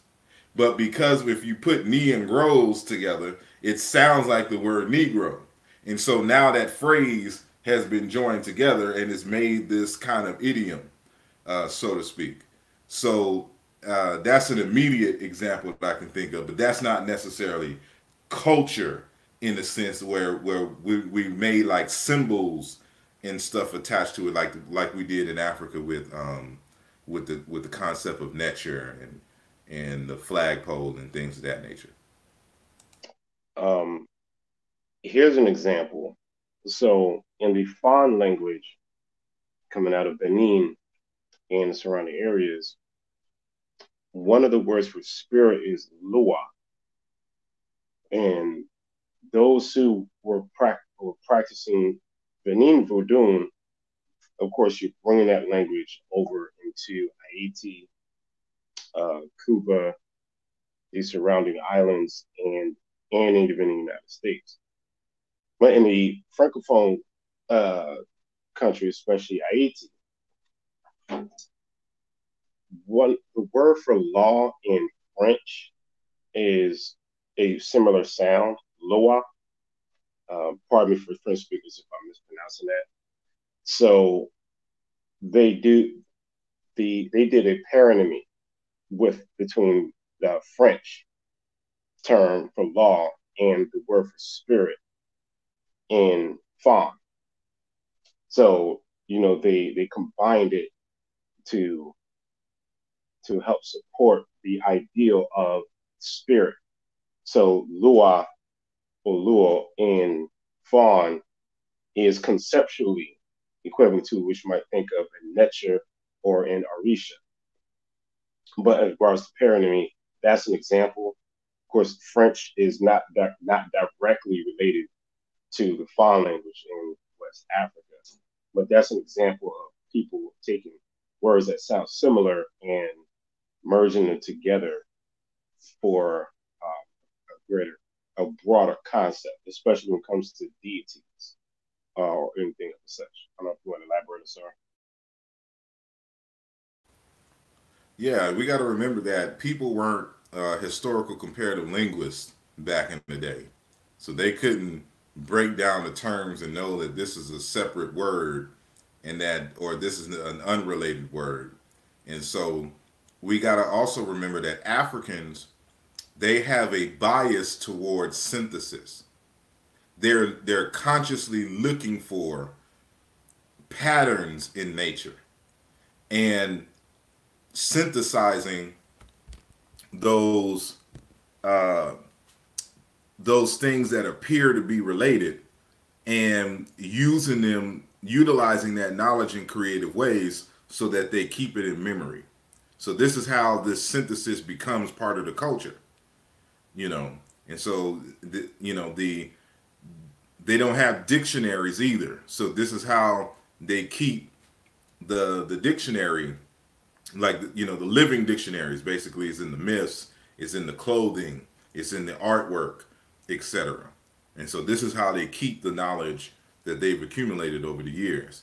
And paronymy has been a very critical force uh, for a critical, force and inspiration for culture itself.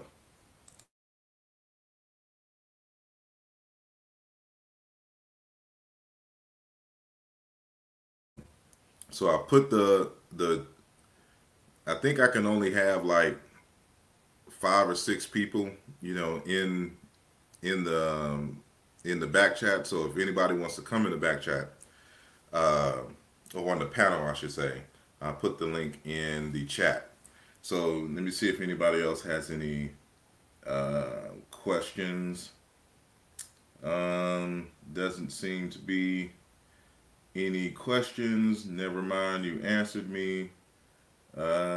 Soul pick home. I don't know what that means. So I know there's going to be a delay. So if anybody has any other questions, we've been on for 1 hour and 51 minutes. If there's anything that you want to talk about, or you have any, insight or questions, anything, I'll let you go.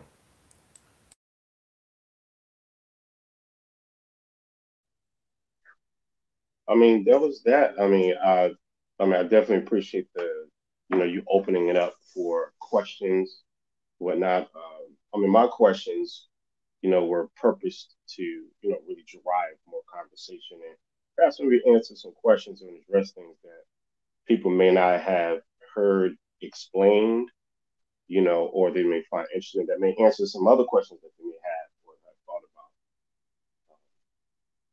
So, hopefully, that helped people, help the listeners and those listening in the archive. I appreciate the conversation and especially the linguistic chart on how you added, as even if they're minor but significant modifications to Emboli's model. And when we're dealing with updated information in live time. So really hope that people can appreciate that. And brother, sorry, he has a brilliant mind, and he's somebody that's worthy to follow. And drive conversation and help other people figure out things and bring that to the table and we can dialogue about it. And it's all about raising the standard on the grassroots or the basic level of understanding. We have to raise that bar, and that's what this is all about. And using critical thinking to drive us rather than uh, say surface dialogue or which you might call it folk etymology or things that are not well thought out. We want to bring that to a minimum, really, to eliminate that, or which might call it intellectual laziness. Um, so yeah, Yeah,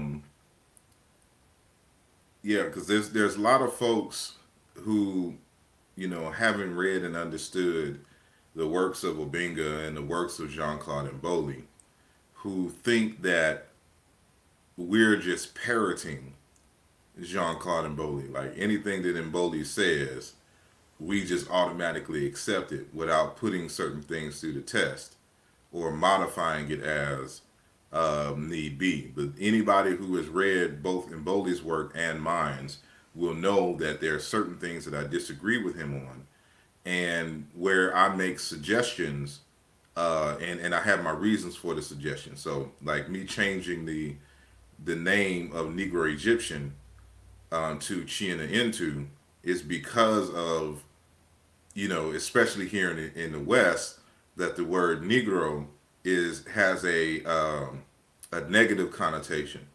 And also, it is an unscientific term for classification because Obinga makes a statement about, kind of the racist aspect of Afro-Asiatic or Hamido-Semitic, but then he comes around and renames his language family one with a racial color term.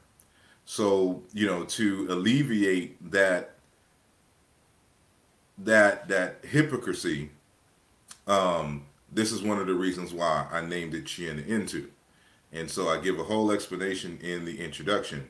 And so for my text, you'll understand it as Cyena-Ntu. But if you read Mboli and even his upcoming work, it's still going to be Negro Egyptian. So, but with that said, someone asked the question, um, when is the dictionary coming out? So the dictionary that he's talking about is this text here, towards towards a comparative dictionary of Chicam, which is Egyptian, and modern African languages. Egyptian, Chibantu, Yoruba, Kalajan, Sumerian, and Meroitic. So initially, this book was supposed to come out in January with the Aaluja Volume 2 book. However, at the very last minute, I decided to include another chapter in this text dealing with the etymology of the word God in English and its African origin. And so and I also was adding some stuff. So there's a chapter in here where I'm comparing the Sumerian language with the Meroitic language, or at least the vocabularies, the deciphered vocabularies that we have of Meroitic. And so that's this chapter here, chapter 3. And so I've added some more stuff into that. And the chapter that I'm including in the text is going to be, is currently right now being reviewed by a number of linguists. So I wanted to have some other linguistic eyes to look at the text before I included it in this text. So I don't have an exact release date. I want to hopefully release it at the end of March, but it just depends on when they give me uh, their feedback. And so you got to understand that professors, they have their own workload, so they have grades, curriculum and stuff that they have to deal with, as well as their own, scholastic projects and stuff like that. So I give it a little time. So the African origin of the word God, a new linguistic analysis, is going to be included, in this text. So that's the holdup. So there are people who have pre-ordered this. So just letting y'all know that this is that's the latest. So look for it, probably coming at the end of March. But that final chapter is being reviewed now by a number of linguists. So I got to take uh, their criticisms into consideration, and so that when you get it, it is a good product. But this is the text, so you can still pre-order it on my website, and once it comes out, you'll be with it. And so some of these, like two of these chapters, the one on Meroitic and Sumerian, and the one on testing Mboli's uh, Negro Egyptian semantic map, those were originally supposed to be included in Aaluja Volume 2, but because of printing constraints, I had to take those chapters out. So I took those chapters out and put it in here, and now I'm adding this other one. So it'll be all new stuff. So if you get both of those books, you'll be good for the year. And if you haven't gotten already, go to Amazon.com and purchase your copy of A Contributions to the Debate on the Meaning of the Place Name Kemet by the Shimsu Heru Research Team, which is myself, Brother Sanjeti, aka Ifatunde Fayemi, and Brother Rujawu Iri Ma'at of the Amiral Squad.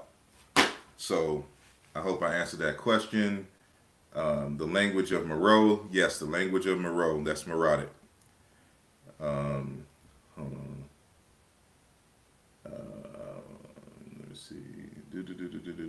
Is the word nature the foundation for the word nature, even though the words have different forms? No, the word nature and the word nature have different etymologies, but that would be a good uh, example of paronymy. And so people, because nature and nurture sound alike, even though we don't know exactly how nurture was pronounced in ancient Egyptian, but the way that we pronounce it today, they sound close enough and they're conceptually close enough that we would automatically think that they belong together. So, you know, you have certain people say that nature is nature, and this is where the word nature comes from, without doing any kind of linguistic analysis. And so, no. So, Okwame Osei has a book called The African Origins of the English Language. That's brother Dr. Jahi Issa, who's making that statement. I haven't heard of it, but I don't know about the English language per se, and not directly, but definitely African. There's an African influence in the formation of Proto-Indo-European, which gives birth to Proto-Germanic, which gives birth to the English language. And so there are a lot of English words that ultimately have an African origin. And so that very word God that I'm talking about has an African origin. And I can tell you right now that the word God is cognate with the word nature. And this is going to be very controversial for a lot of folks because they believe that you can't use the word God to define the word nature when they're both cognate terms. So, you know, more of that, the proof of that will be in this text when it comes out in March. So, um, so yeah. You have any comment? Um, yeah, just earlier regarding the works of the scholars that we read. Know that we do read these things in detail, and again, we don't just parrot the ideas, but we use updated information, etc. Like for example, we read a lot of the of Job's works. Like this is his linguistic book right here. Like we have access, we read these things. So this is Classic 1977 book here, Planté Génétique, daily Egyptian, Lane, Negro African, African. So this is the genetic relationship of Pharaonic Egyptian and Black African languages, 1977. So, we didn't just uh, come out of the blue with critiques or anything like that. We read these things. In regards to Ubinga, we have this 1983 linguistic book. All of us have this. This one is Origin Commune de l'Egyptien Ancient du Côté et des Nègres Africains Modernes. So hopefully I pronounced that right. The common origin of ancient Egypt, uh, Coptic, and modern Black African languages. So we have that. We have books like this, by Abu Bakr Muslim, Le Chemins du Nil, so the pathways of the Nile. So we're reading these things. Um, I haven't read through this one yet, but it's another one by Omega. Well, I'm not going to mess with the pronunciation, but it means that the meaning of the fight against Eurocentric Africanisms. So yeah, so we are reading these things. It takes a lot of effort. You got to learn how to read another language to just to read certain books and research. So a lot of effort is being put in. So,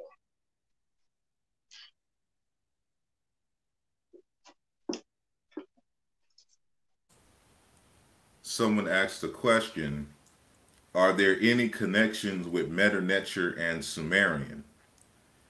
And my answer to that is I make that argument all throughout Aaluja Volume 2. And, I'll just show on, a screenshot, just, you know, uh, just some of these connections. And if y'all been paying attention to any of my YouTube videos and arguments, you've seen some of these before. But this is where I have them in, the actual text, and there's a lot more just throughout the entire text. Hold on, let me make sure that I make this a big screen. Okay, boom, so that y'all can see.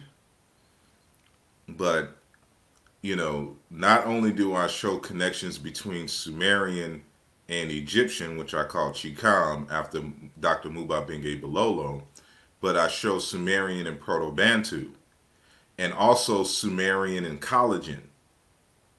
So, when you look at this top row, for example, Proto-Bantu, Bodi Ud, pierce or hole.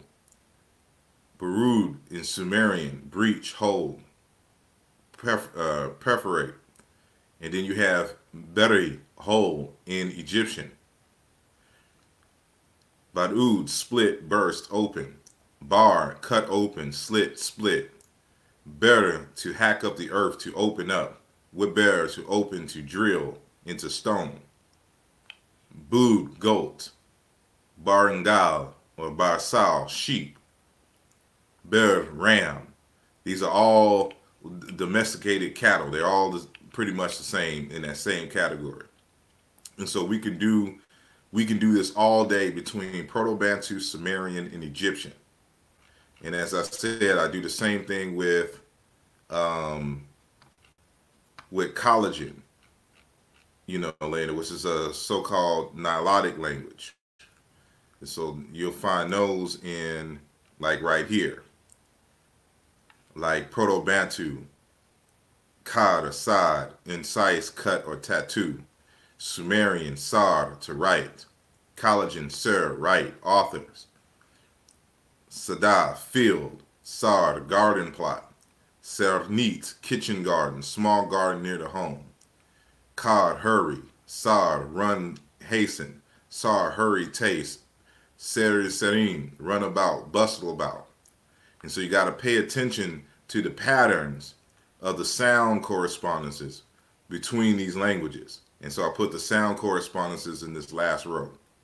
And so I do this to demonstrate that Sumerian is an African language. And it was because of Africans moving out into, where do I have that map? I may have been before here. Let me double check.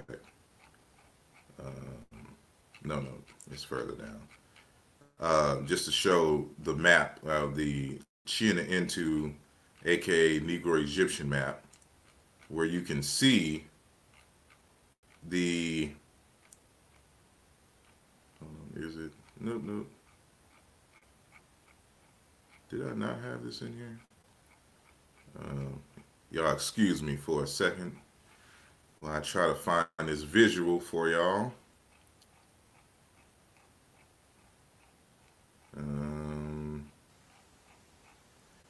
And see, this is interesting here because I'm showing the relationship between the Egyptian classifiers known as the determinatives also with the Sumerian.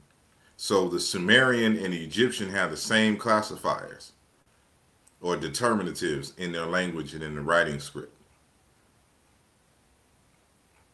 And so the book is chock full of information that's going to take a while for people to kind of digest. This is the map that I was looking for. So, we're arguing that, Negro Egyptian or Chiena-Ntu begins over here near the Great Lakes region, and it spreads out. So Chibantu, and it spreads into the Sudan, and from the Sudan you get Hassa, Zande, Bombara, Middle Egyptian, and Sumerian. And Sumerian comes through the Nile Valley and migrates in this area. And so some of the Proto-Sumerians are those Negro Egyptian speakers or Chiena-Ntu speakers who interacted here in the Levant and created Proto-Semitic. While some further went up over here into Anatolia and into the steeps over here and created and helped to create and converge with pre-Proto or Proto-Indo-European. So this is why you will find a whole bunch of inherited words in Proto-Indo-European and these African languages because of this model. We argue that this model is accurate to history, and we give different reasons why. So, so to answer your question, yes, I demonstrate conclusively that there's a relationship between Egyptian and Sumerian with Egyptian, collagen, and Bantu, and because Sumerian belongs to the Chiena-Ntu language family as a Bede language, a Bede Batch language. So I hope I answered that question. Dr. Issa says that he'll be in Ghana next week, and he will bring back a few copies of that English, the African origins of the English language. So I will look forward to purchasing a copy from you and examining the merits of Dr. or Brother Osei's argument. He says, this is a question I have always wondered, and you two are linguists. Do you think there is such a thing as proper English? No, there is not. There, in linguistics, you have this concept called descriptive linguistics and prescriptive linguistics. Descriptive linguistics is what linguistics is. All a linguist does is describe how a language is organized and how people use it. And so the prescriptive is more so like your English teacher. Your English teacher tell you that you're not saying something right or you're not saying something proper. That's a social thing that has nothing to do with linguistics itself.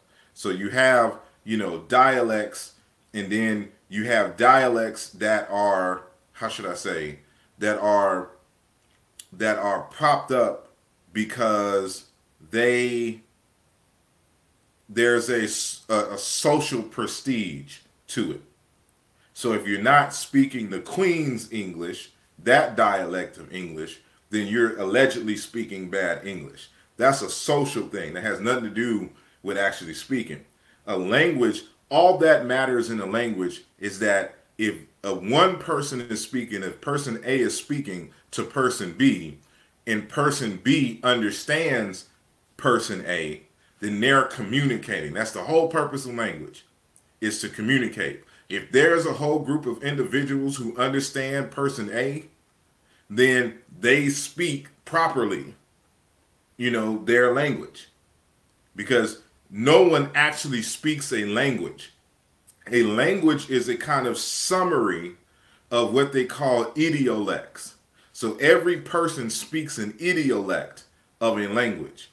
And a linguist studies all of the idiolects that individual people speak and try to come to some consensus as to how the collective rules for how everyone in this particular geographical region understands each other.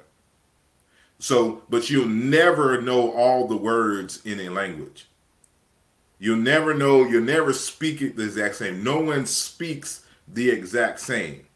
When we make an argument that this is how the word is pronounced in the language, is really kind of an idealized pronunciation of terms, because someone in another region may pronounce it different because of the way that their dialect is, or just the individual person how they speak. So when you're dealing with language and linguistics, you're kind of dealing with a summarization, an idealization of the language. But in reality, there's no such thing as proper English, in the strictest sense.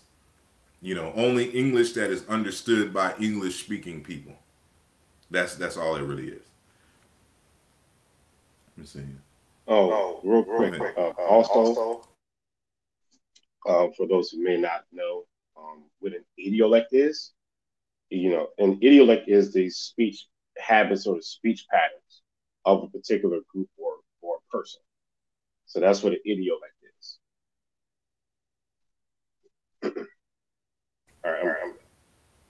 Someone asked the question or make the statement, it's commonly thought that Sumer had the oldest written language. What are your thoughts?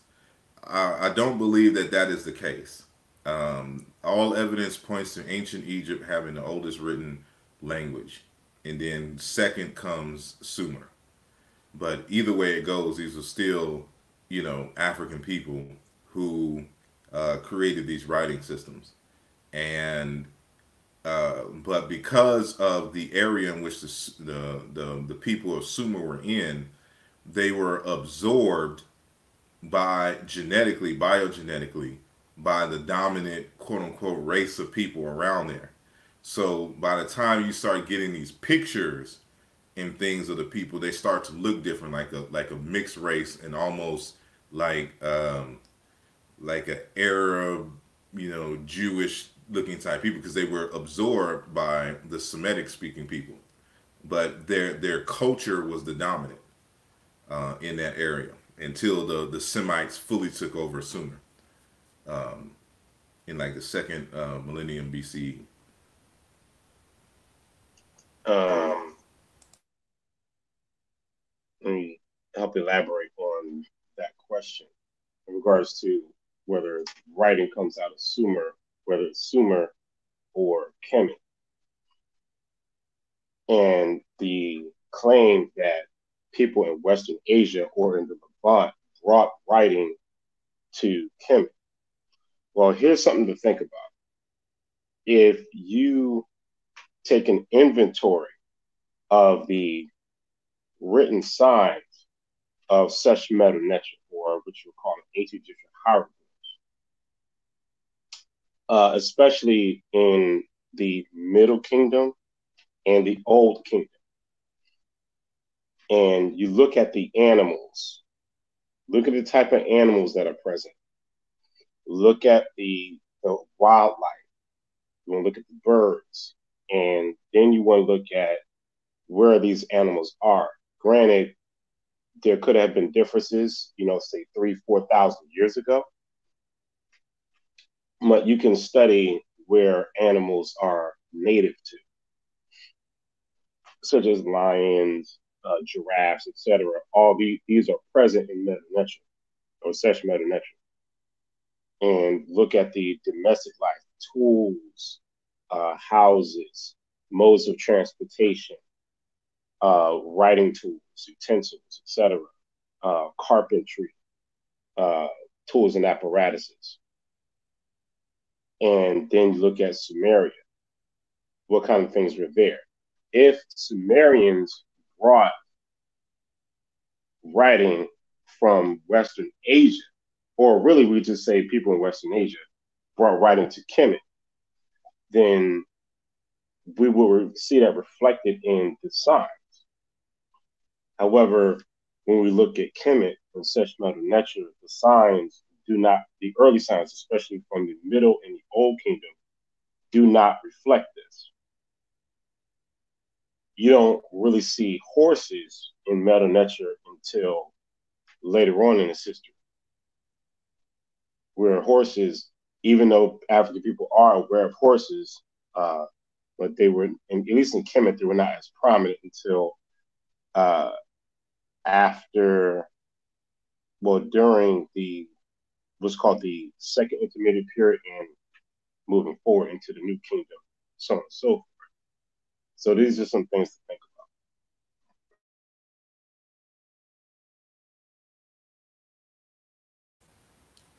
Indeed. Someone asked, did Sumerians get along well with Akkadians? I think there probably was a time that they got along well, but then, the Akkadians were a colonial force and took over Sumer.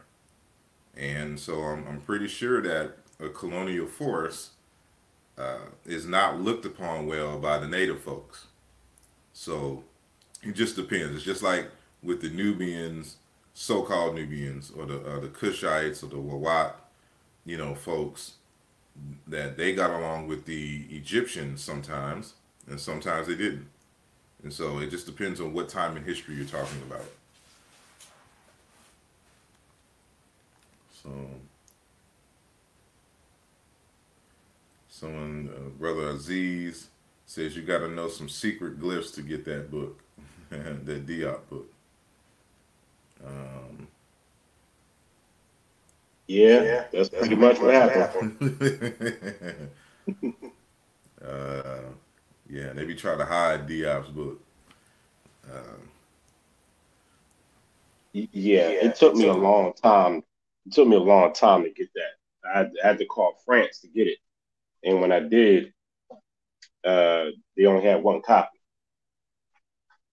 So it's funny because that story I had wrote down a whole French dialogue, and what the possible responses would be in that conversation and how I would answer.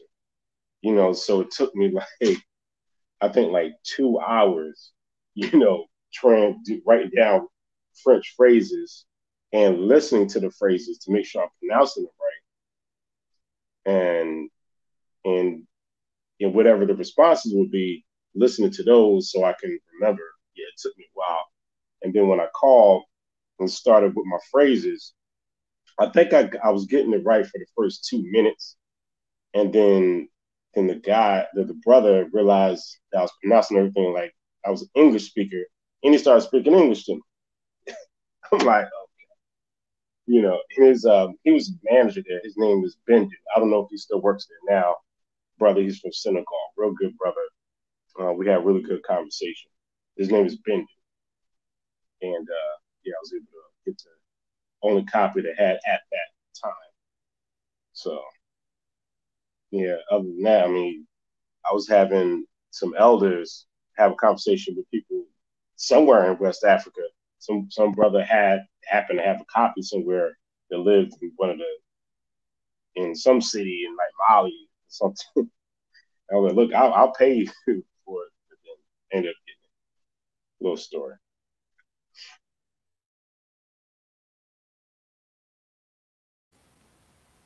yeah, it's hard to get some of these books over here from the French-speaking Africans. But anybody have any? I put the link in the. Well, I put two links in the chat. One is, of course, to the book, which is under discussion right now, which is Aaluja Volume 2, Cyena-Ntu Religion and Philosophy, and a link to anybody who wants to join the panel. I think we have like 4 more slots. So it's there if you want to brave it and come on the panel. Again, there's no real focus on this particular lecture because it's not a lecture, it's just a discussion of the book. So, for those who have the book, if you gotten to a point where you um, you know can understand and have any questions, um,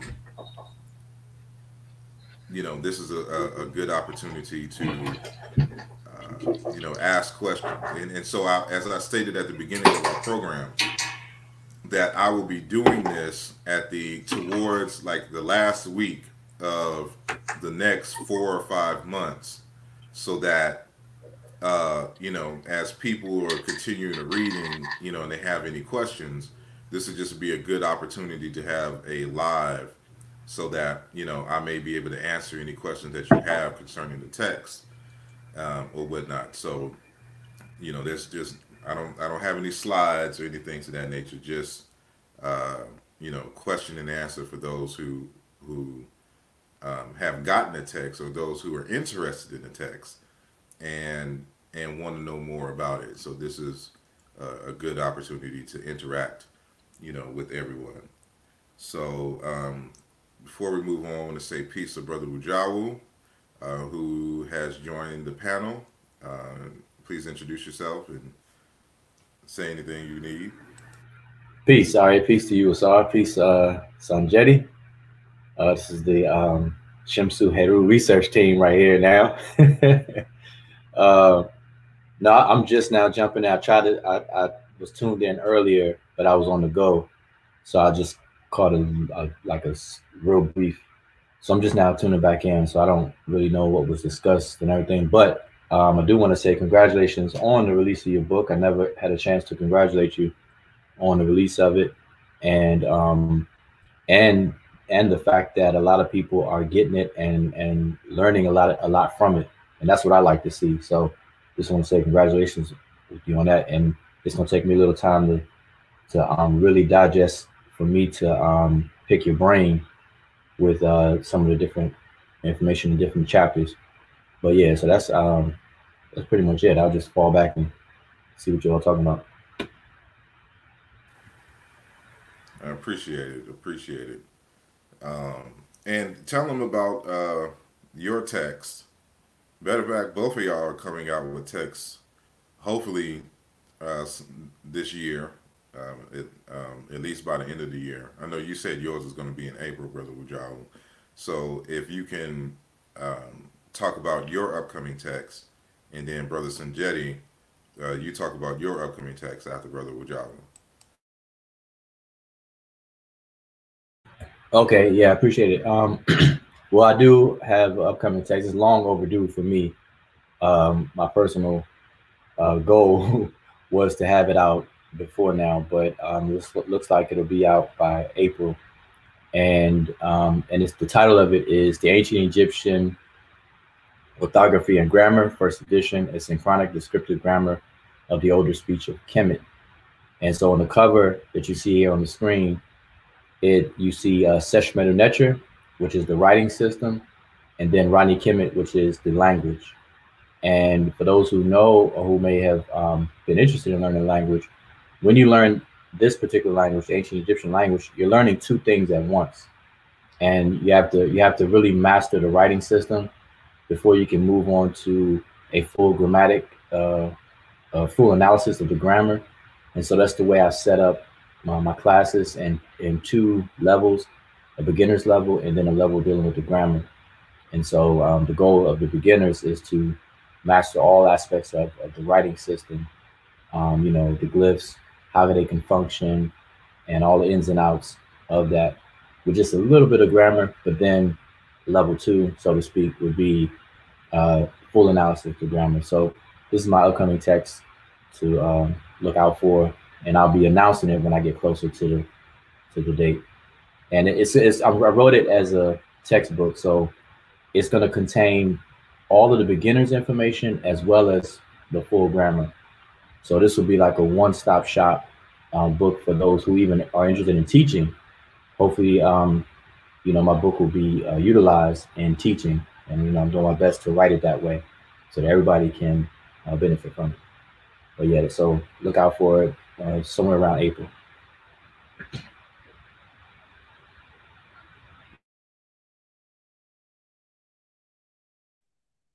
Okay. And my text is on Ptah.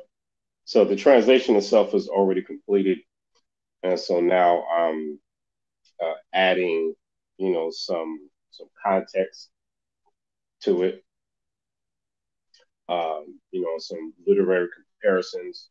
And this text, it is a dedication to that great ancestor scholar, Asa Hilliard, and he's done a translation of that work.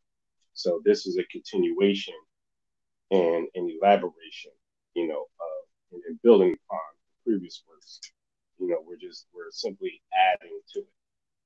So this would be a new translation. Much of it will be similar to previous ones, with slight modifications, but it all means the same in regards to translation itself, and then adding a context, to it, and some imagery. So that'll be out this year. But again, the translation itself is already finished.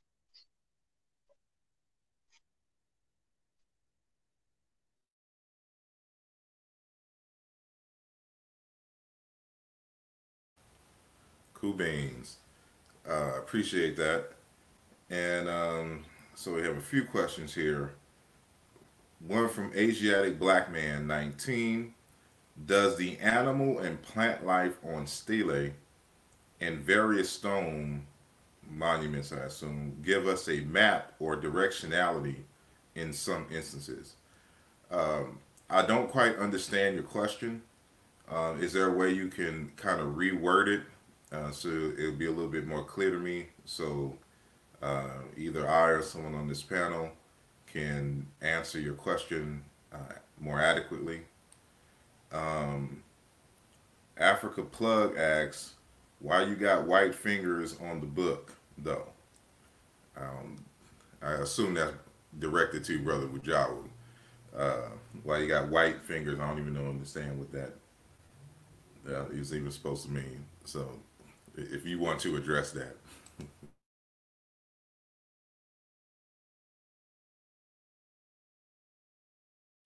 Sure, sure. Um, if you look at the book very good, these fingers are very far from being white. It looks white because it's on a white background and the picture is faded, but that's actually a squatting or seated scribe who is actually writing and performing sesh. So that is the actual Remich scribe, sesh person. And if it wasn't faded, it would be, the normal standard reddish brown pigment that you see. It's only white because it's faded. So hopefully that satisfies that.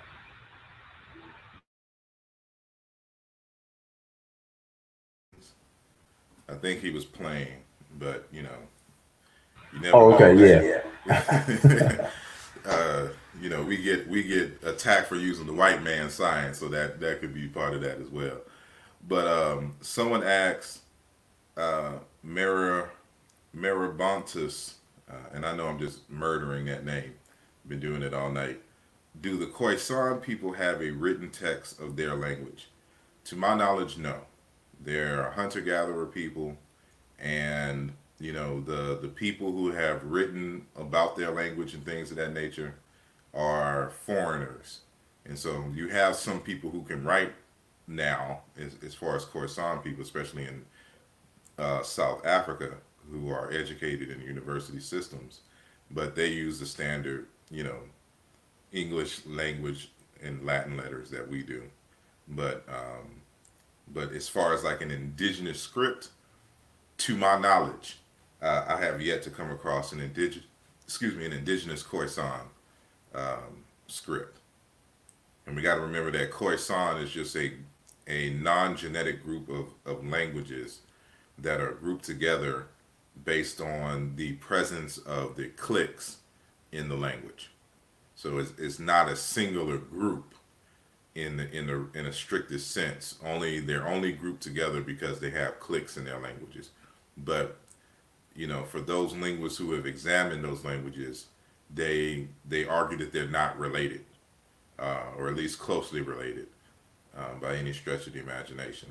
So we got to keep that in mind. So, are there any other questions in the chat? I do have a question. All right. This was asked a few times in the past, and I don't know if it has changed. Someone had asked me, and I told them that I would ask you or for them to tune in, to the show, but I don't see them tuned in. They may be tuned in.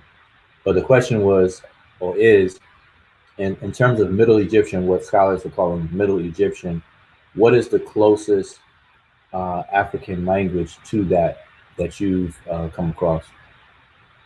in terms of, I guess, the general, I guess it would be, lexicon, grammar, overall the closest related one. Um, I don't know if there's necessarily a closest because this is something that, um, how should I say?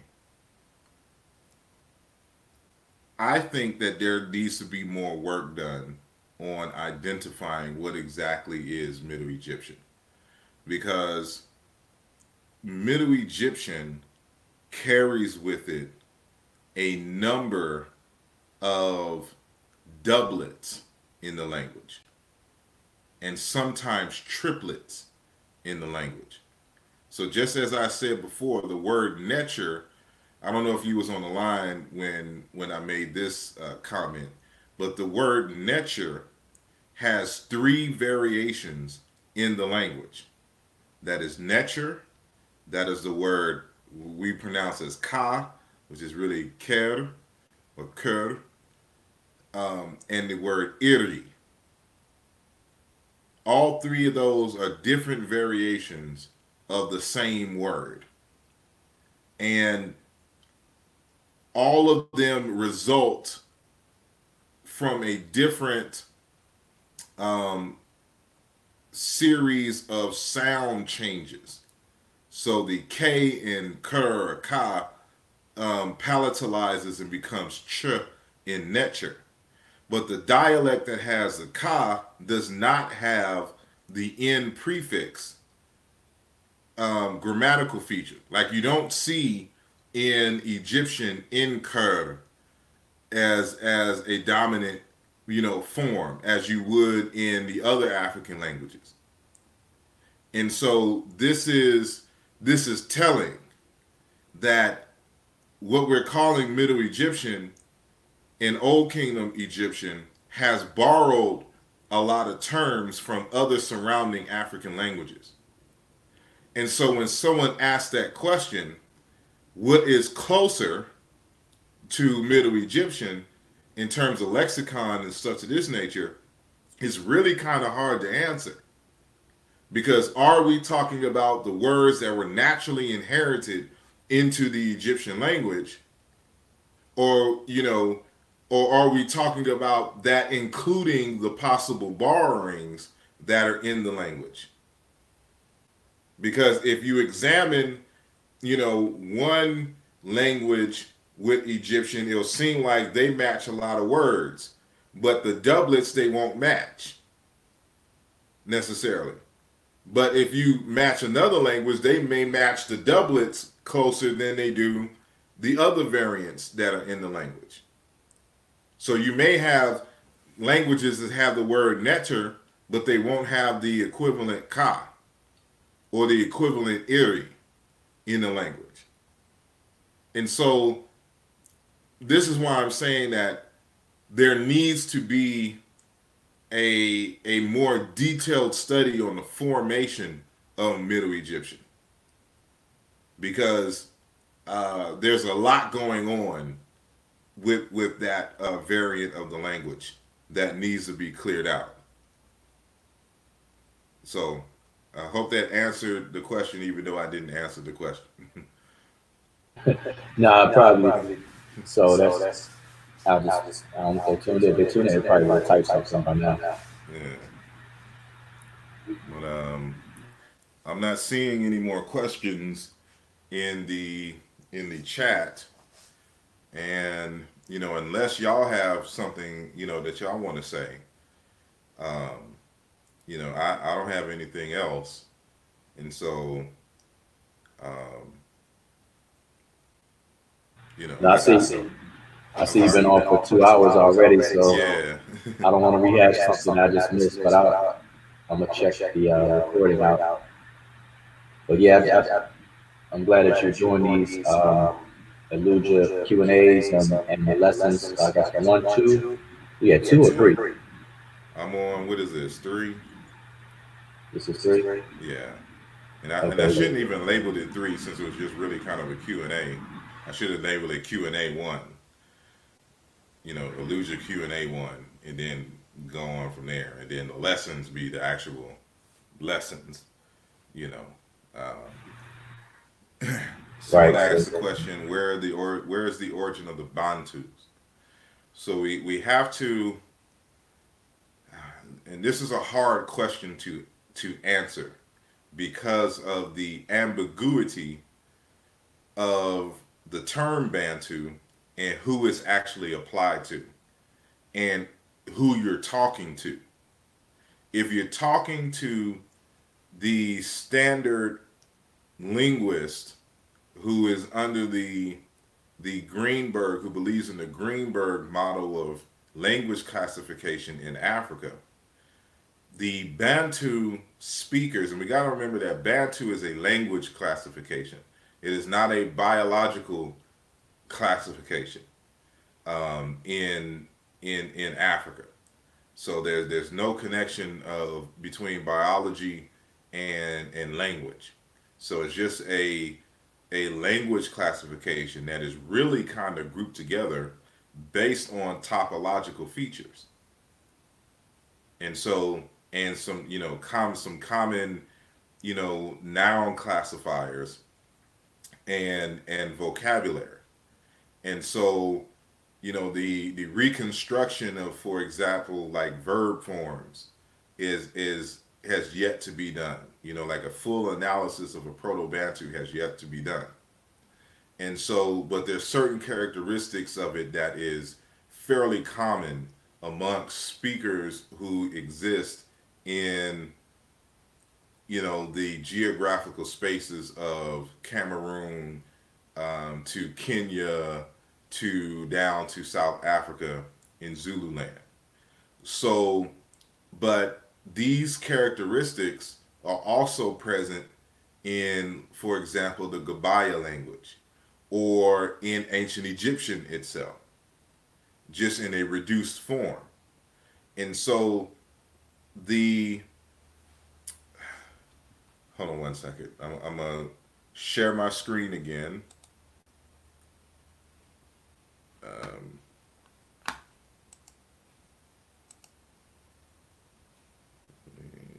get that out of there. Do that.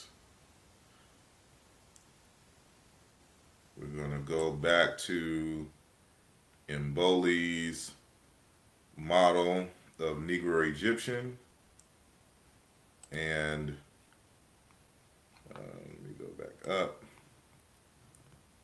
What page was I on?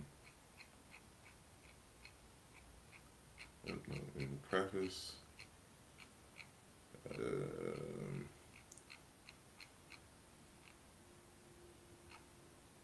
Hold on one second.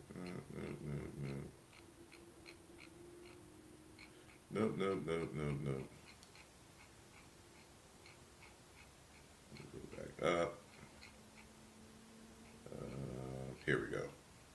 So, if we remember from our earlier conversation, and peace to Brother Ramesu, who has provided a donation. Thank you very much. Hold on. Where was I? Okay, so remember that this is the updated Negro Egyptian model, model schema for the language family of Negro Egyptian, according to Jean-Claude Mboli. Now, what I have done is modified in name only certain layers of his Negro Egyptian classification. So I renamed Negro Egyptian Archaic to Chiankanda Chikulu, which you see at the top here. And his Negro Egyptian post-classic stage is what I renamed Cyena-Ntu. And so, as I stated before, you have Chiankanda Chikulu. This is the primal language that existed for this particular family. This language broke off into three branches. So we have branch 1, branch 2, and branch 3. And they are distinguished by where the accent falls on the syllable. So it went about a consonant vowel structure. So these are two different words that are agglutinated to or combined to create a bigger or larger concept. So in branch 1, the accent falls on the first syllable. In branch 2, the accent falls on the second syllable. So you'll see these little accent marks on here. And in branch 3, it is on the first syllable as well, but branch 3 actually loses the accent in the next stage. So branch 1 becomes what we call kikwe, because this is the formation of the word. So you have, let's say, this word kikwe here, or it's actually kikuki, which you see here, that has formed into kikwe because of the accent and how that affects the loss of the final syllable or combination in things. This is kind of beyond the scope of this, but I just want to mention this distinction. So kikwe, kweki, and kweki is just the word kikwe, but the syllables have in reverse. So ki, and then kwe, now kwe, and ki. Now, this didn't have the accent on any of the 3 combinations of trisyllable words. So it didn't lose, because all of these were really trisyllables at some point, but because of the accent, it lost one of the syllables in both the kikwe and kweki group. So now the standard word formation is consonant, vowel, vowel for the kikwe and kweki group. But in the kikuki, it remained a consonant, vowel, consonant, vowel, consonant, vowel. So that, we have this formation to kind of give a sense of that, that formation of the words. So the kikwe and the kweki group, as I mentioned before, they start interacting with each other for a very long time.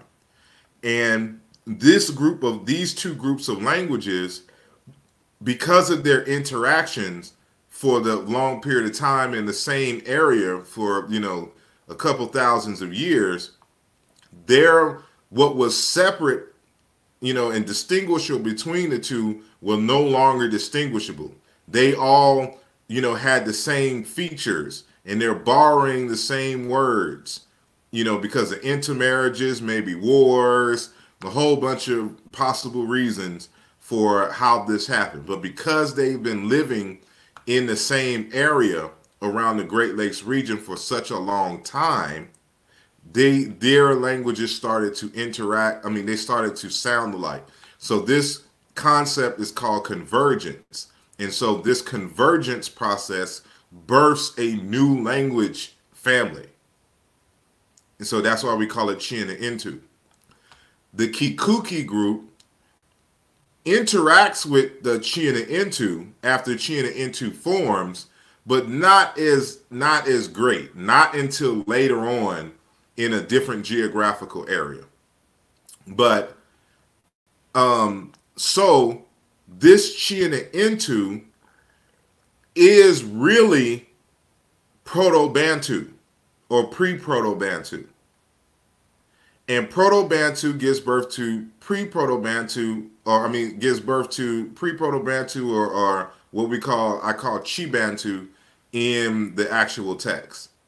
But Bantu is this Bere dialect. So the Cyena-Ntu breaks up into two distinctive dialects, the Bere dialect and the Biher dialect.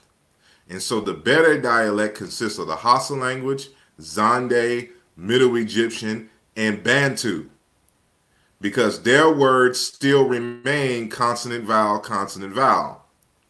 However, the Biher dialect, because of the non-accentuated suffixes, it changes the format of how words are pronounced.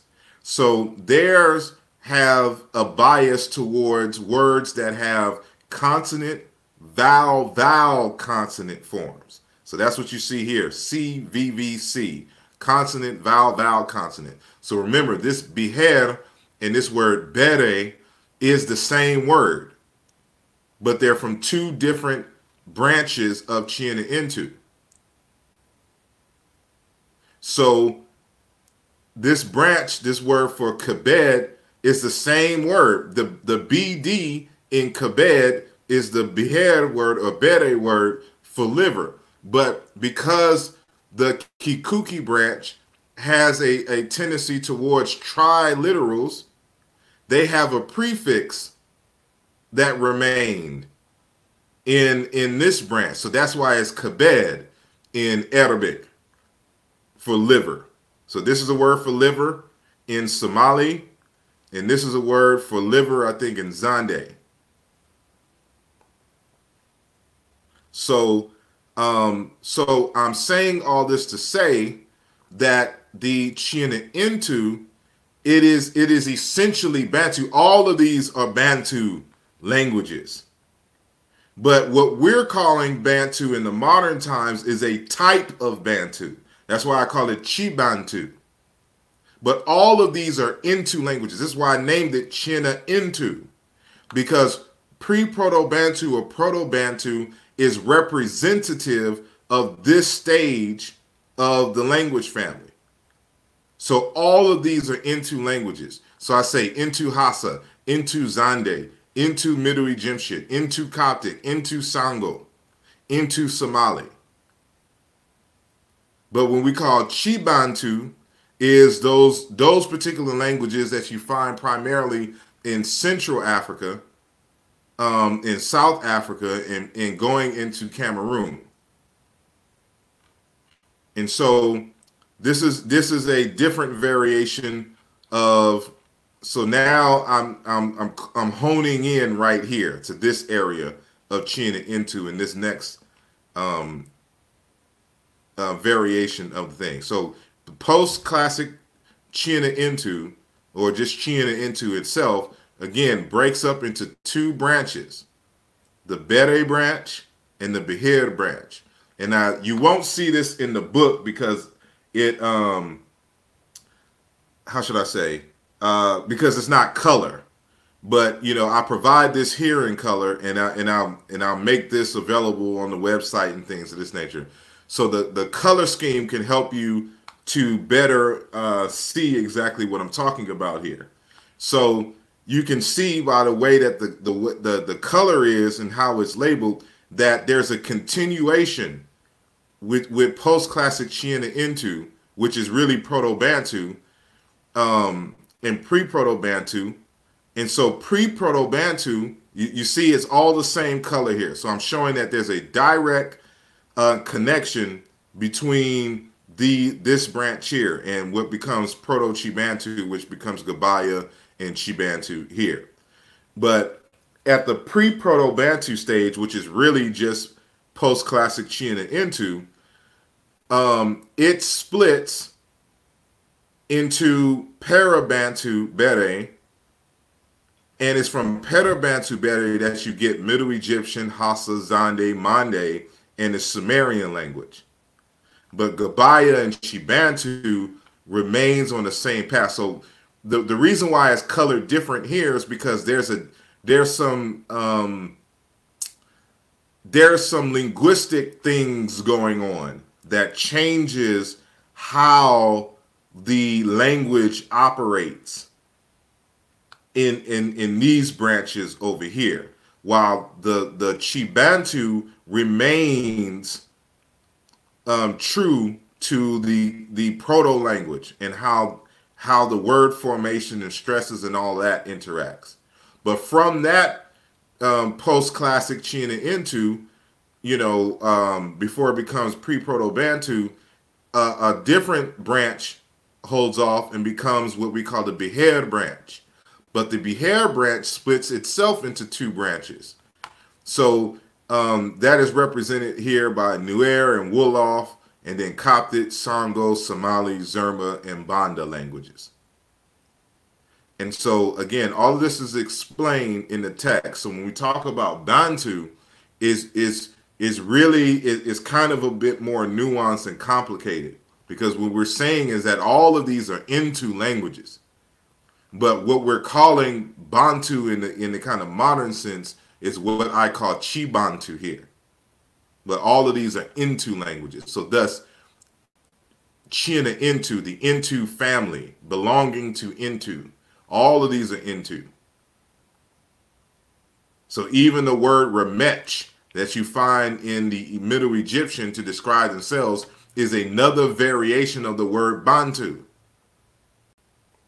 which I've already done a presentation on on YouTube, some weeks back, and so you'll find it the details of that in the introduction of my book, Aaluja Volume 2. So I hope that answers your question, even though it may not answer your question. So let me see if there's what were the nations? I mean, I just want to say, I think that chart, both of those charts, is really, really, really good. Um, to get people up to speed as best as it can, because it's very complex. But that chart, those two charts, actually help a whole lot when people actually dive in and start reading and informing themselves about the information. That chart really, really helps, because you can get lost real quick. indeed, yeah. So that's why I redid it and color coded it, so that hopefully people can kind of follow along and see what is happening. So it's the best way that I can explain it is, like, for example, say that me, brother Wujawu, and brother Sanjeti are blood brothers, right? We have the same mother and father, and then I we all live in Atlanta, Georgia, right? But my two brothers, brother Sanjeti and brother Wujawu, they decided they want to leave Atlanta, Georgia, but I'm the only one that stays. So brother Sanjeti, he moves to DC, right? Brother Wujawu, he goes all the way to California. Now, we haven't been in touch, much, but we've all gotten married. We all have kids. And, of course, our kids are going to have, a bit of our biogenetic makeup. But, of course, they're going to have the biogenetic makeup of, the other half of the parents. But when we're talking about culture and things, now, because Wujawu and brother and brother Sanjeti, come from Atlanta, they may bring some things to DC and Los Angeles respectively.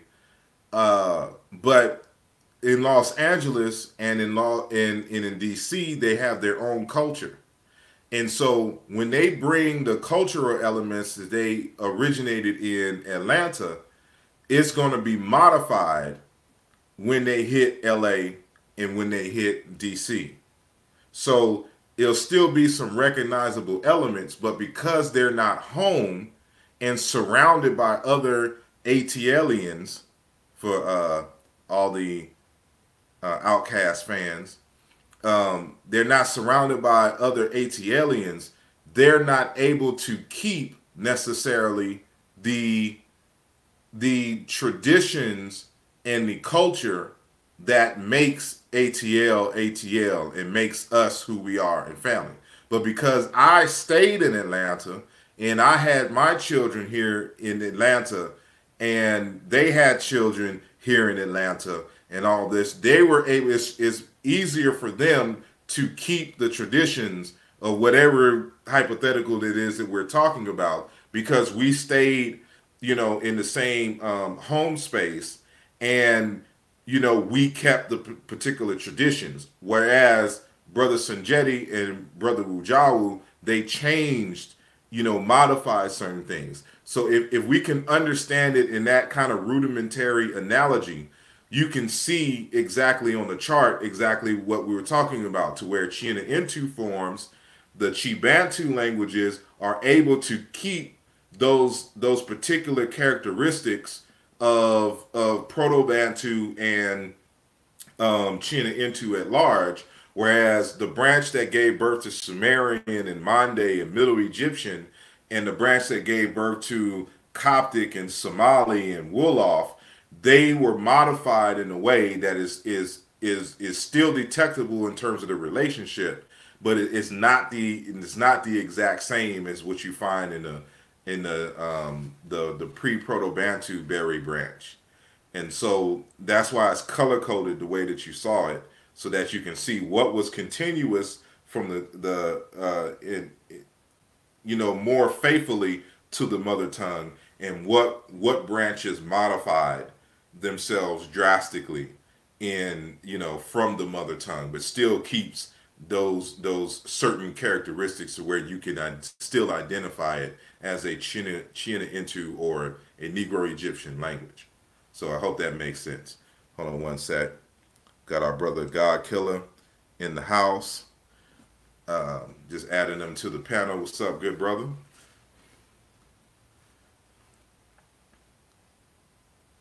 Hold on, we can't hear you. Your mic is muted.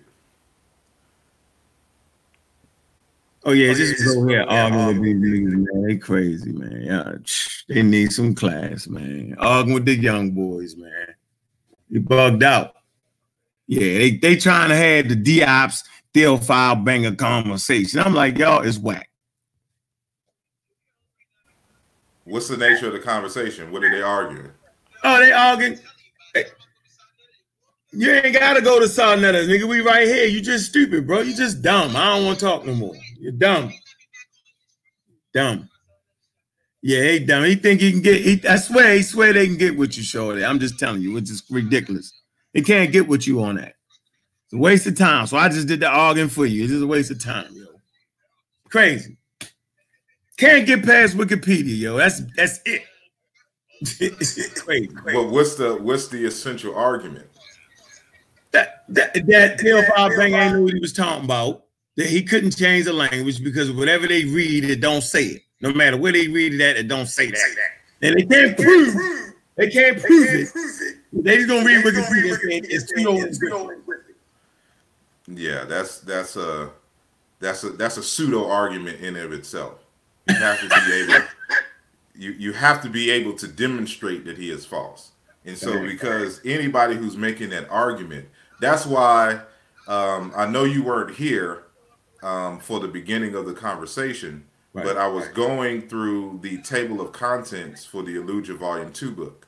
Okay. And chapter 9 is the chapter where I put together my theoretical framework and give a little history on historical comparative linguistics. And so in that, you probably have to turn that or mute your mic. Yeah, there you go. In that chapter, I make the citations for why, for example, Afroasiatic is not considered an actual language family, and the issues with Greenberg. So, for example, matter of fact, I'll share my screen, and I'll give one example. So we're going to go to the text. We're going to go to chapter 9. See, because one of the things they can't do is try to make the argument that we're just making stuff up. Because what they try to say is that we're some crazy Afrocentrists who are just making up arguments. And people got to know that the idea, for example, that Afroasiatic is not a genetic language family is being echoed by other quote unquote white linguists. And so now they're going to have to classify all the white linguists who make the same argument as crazy Afrocentrists. So hold on one sec.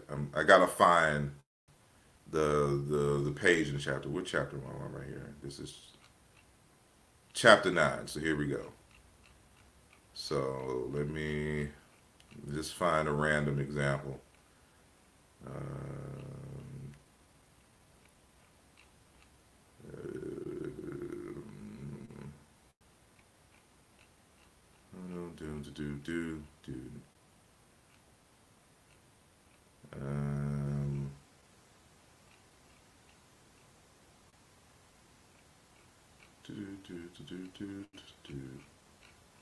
We're going to continue. Excuse me, as okay, that's a different argument. It's a very thorough book. So I even have, so yeah, so it's under the section of the validity of the Greenberg model. And so I have a number of citations. So like, for example, when we're talking about the methodology of Greenberg and that created the language phylums in the first place in Africa, we have to understand how linguists view his methodology. So, for example, Dr. R.M.W. Dixon, who's a linguist who deals primarily with Australian languages. He wrote a text, The Rise and Fall of Languages, in 1997. So on page 35, as it concerns Greenberg's methodology, he says, for many linguists, such views pertaining to Greenberg's methods and his Eurasiatic superphylum fall more into the category of religious beliefs than scientifically testable hypotheses, about on par with the claims that all languages have the same underlying deep structure and the position of the stars at the moment of our birth determines our character. What he's saying here is that Greenberg's method is reliable as astrology. It's considered pseudoscience. So if we was to use the same methodology as those people trying to attack and claim that Obinga's Negro Egyptian is pseudoscience, well, one, we know that they haven't looked at the language family. They haven't read his books. They're just making arguments that are non-textual arguments. But we can say the same thing. We have texts where other linguists are calling Greenberg's methodology on par with astrology. So let me skip to another one. Hold on. Really is coming. No, I'm still dealing with this methodology. I want to get specifically to Afroasiatic. Let me see. Hold on.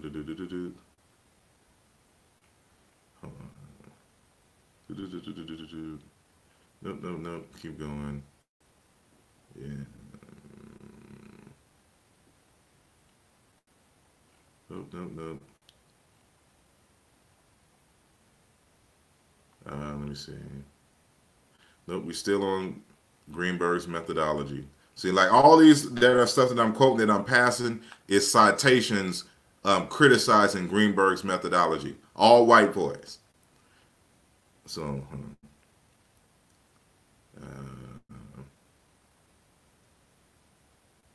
Let me get.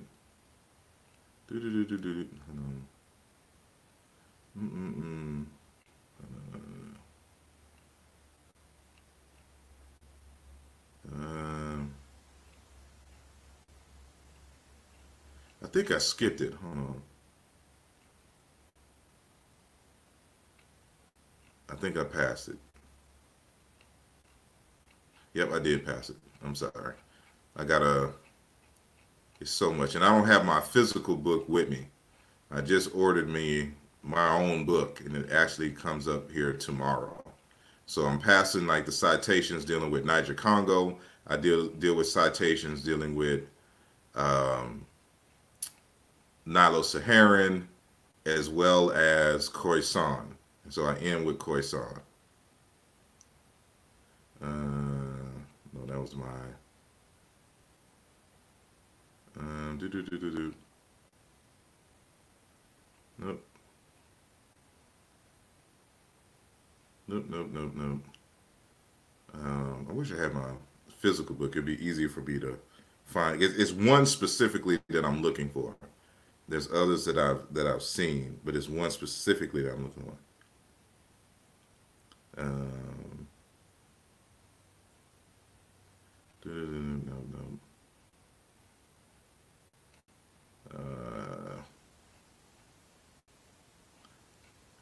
Nope. Oh, I'm breaking down how to do the historical comparative method. Nope, I read that already. Yeah, I have to forgive me. It's a specific citation that I'm looking for, and it's in here somewhere, and I know I've skipped over. So I hope I didn't put it in the paragraph.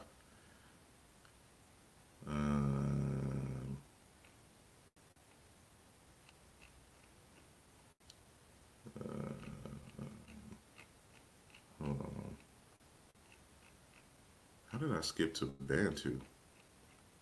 And so, and for that question dealing with Bantu and what is a Bantu language and things of that nature, I put it's in chapter 9 that I deal with that, everything that I was just talking about now as well. Um, do, do, do, do, do, do, do.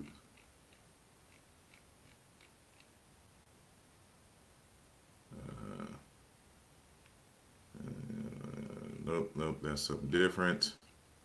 And it's a small citation. Or is it even in chapter 9? It should be in chapter 9.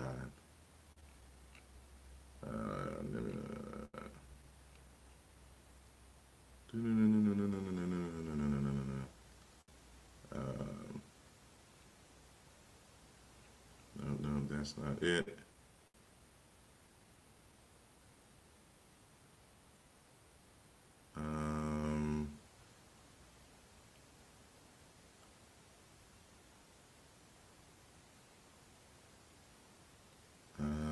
Nope, that's not it. Yeah, here it is, I think. Yeah, Antonio Lopriano. So for those who remember Antonio Lopriano, he is the one who wrote the book on ancient Egyptian linguistics that came out in 1995, I think. Peace to Brother Zane Montego, and thank you very much for your donation. It is very well appreciated. Thank you.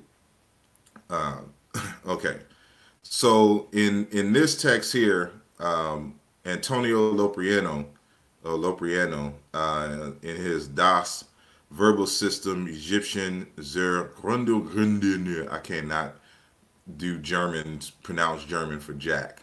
I have to use some Google Translate on my German.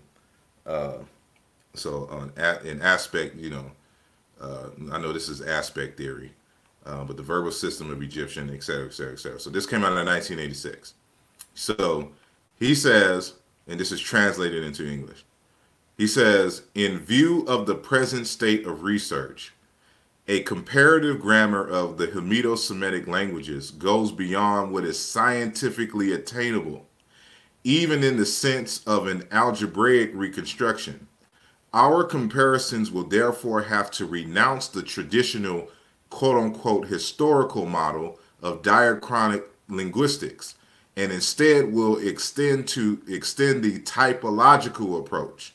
Here, the overlappings need not necessarily go back to a posited common Afro-Asiatic, but will rather represent Afroasiatic as a realized construct. Thus, Afroasiatic will never be a reconstructible language, but only the reconstructed sum of historically attested points of linguistic juncture, independent of their origin and carried out for the sake of particular investigation. Where did I stop? Oh, this sum may be interpreted in terms of genetic relationship, Sprachbund, aerial linguistics, or allogenetic relationship. The results of allogenetic contacts between the Afroasiatic languages will also have to be considered as belonging to the structure of quote-unquote Afroasiatic, just as much as are the results of genetic relationship. Afroasiatic can only be considered an abstract construct of linguistic features and not a unified system of linguistic realities. He's telling you here that as a genetic related family construct, it doesn't exist. You will never be able to reconstruct an Afroasiatic because what they're considering Afroasiatic are only typological features. And as I cite, hold on, let me see if I cite this in here. It is a view proposed in the review of the methods used to arrive within just as the methods have not retained the evolution of classification and its own subordinate matter matter. Only developments to say. Okay, so this is Roger Blanch, you know, and he believes in Afroasiatic and Niger Congo and all that stuff. But he's saying something here that's very important. I should have bolded this. In his article, New Developments in the Classification of Bantu Languages and Their Historical Implications, he says, in view of the importance of these proposed changes, it is appropriate to review the methods used to arrive at them. Just as the substantive groupings or noun groupings of languages have changed, methods have not remained static. The evolution of classification techniques is almost as important as the expansion of actual data. Broadly speaking, developments during this century can be characterized as a gradual realization that typological criteria, no matter how persuasive the similarities, are not relevant to the genetic classification. So he's telling you here, and I cite some other citations echoing the same thing. Typological characteristics cannot classify languages. So when we go back up here to Lupriano, and when he says that our comparisons will therefore have to renounce the traditional historical model of diachronic linguistics, meaning that we have to abandon the argument that Afroasiatic is a genetic classification, and instead will extend a typological approach. So he's saying here that we can't argue that Afroasiatic, they're a genetic family tree, that they only are grouped together based on typology. They're not related languages in the sense, you know, that you could only detect by using the historical comparative method. And so you'll see these citations all throughout this chapter, which makes these arguments. So it challenges the methods of Greenberg. And again, these are all, I made sure that I only cited in this section European scholars, so that no one can make the argument that yeah, what page? Hold on, what page you got on, yeah? Well, the one that I just cited about, is that that's your book right there? Yeah. Yeah, what page is it? Dang it. Get these young boys out the way real quick. Get your ass through my life. So this is starting on page 371. All right. Gotcha. So that's why you using white sources. Gotcha. So, you know, so they can't make it because you know us, we don't like stuff when Africans and black folks say things. Yeah. You said 370, right? 371 is when that's. I mean, again, the whole chapter, you have to read the whole chapter in context to really get it. But for that citation, it starts on page 371.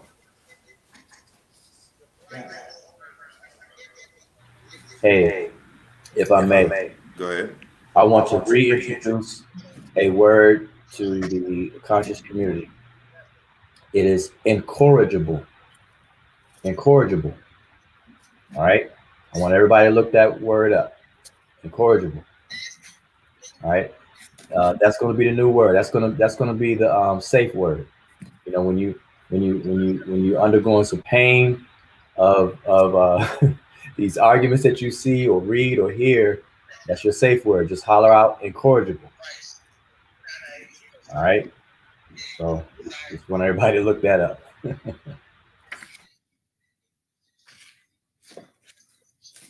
God. I see Brother Sanjetti had to leave. Probably got work in the morning or something like that. But 371. So you started 371, right? it start where? On 371. Yeah. So that citation, you'll see the paragraph. The author is Antonio Lupriano, and then it's going to have a German title of the text. So it should be like towards the bottom of that page. It say in view of the present state of research and comparative grammar Yes. of Semitic languages, Correct. go beyond what is trying to be attainable. Even what's this? And remember, Hamido-Semitic is the name of Afroasiatic. Before a lot of folks use that name. So Hamido-Semitic is Afroasiatic. It's the same. It's the same language, right? Yeah, I got it. So yeah. So once you start making citations like this, see, they don't understand the nature of the arguments, and so this is why they can never go about proving that Afroasiatic is a valid language construct, because they don't know how to do it. So you have these professionals who actually believe in Afroasiatic, because when you read Antonio Lupriano's work and Roger Blink's work, they're operating within Niger Congo, Afroasiatic, respectively. But when you comes down to, can you establish and validate these language constructs, they can't do it. And they admit that. That's the point. And they're telling you that, that Afroasiatic is based on typology.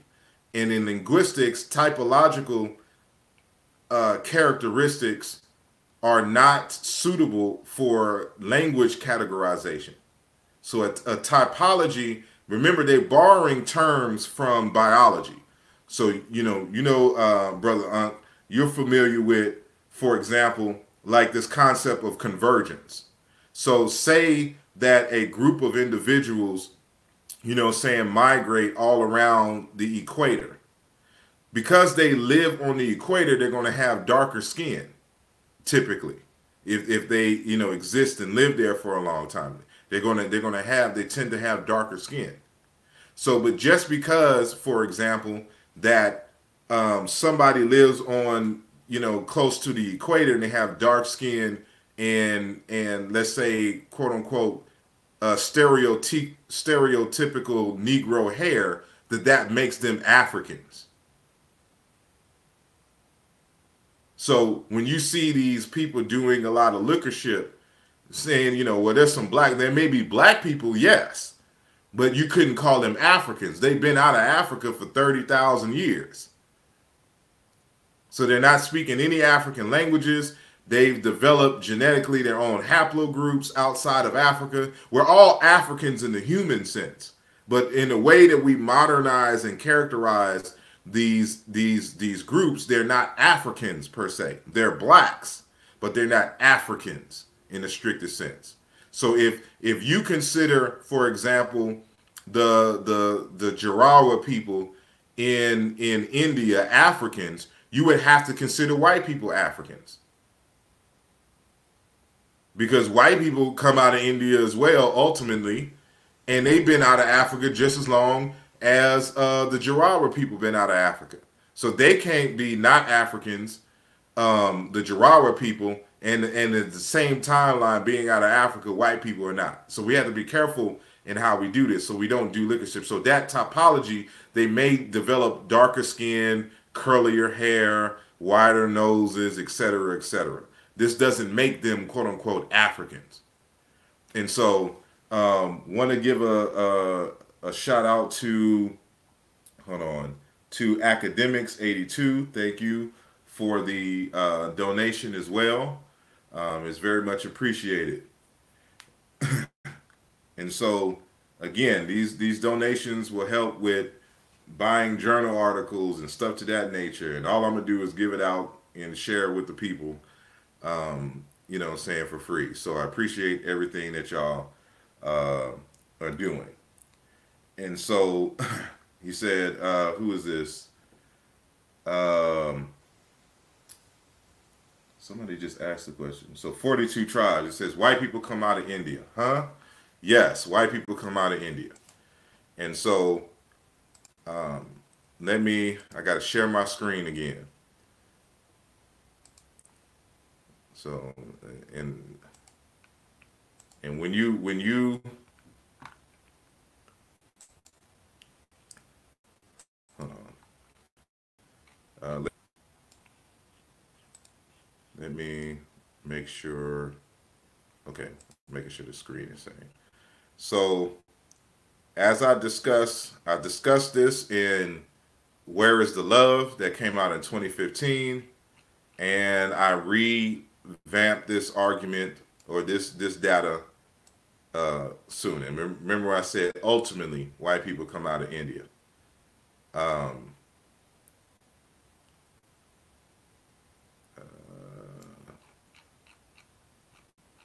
me.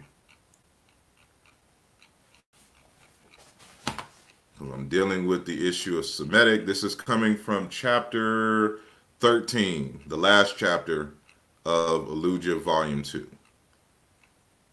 Oh, no, that's the bibliography. Let me go back up and skip something.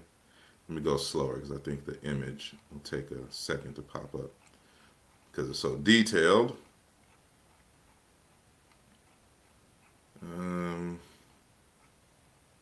Here we go. So this comes from the Genographic Project of the National Geographic. And so I get a citation in the text. So they're arguing for the out of Africa route. So they're saying into India and peopling of Eurasia based on recombinational analysis.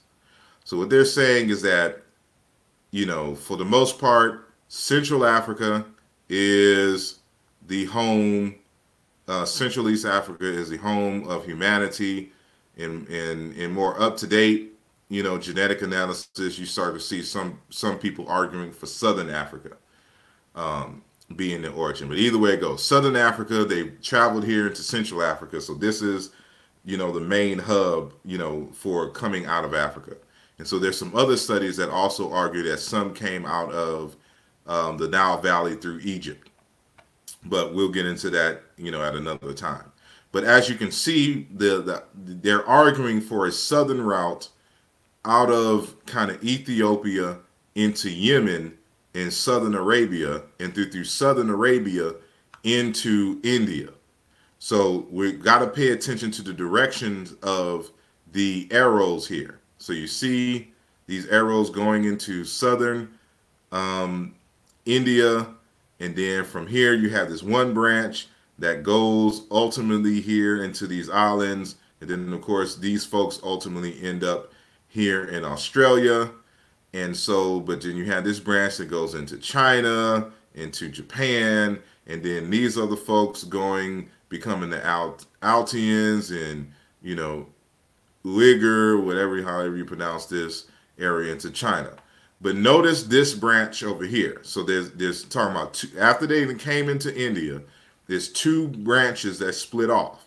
So one going in here becoming the Chinese and ultimately the indigenous folks of Russia and stuff to this nature.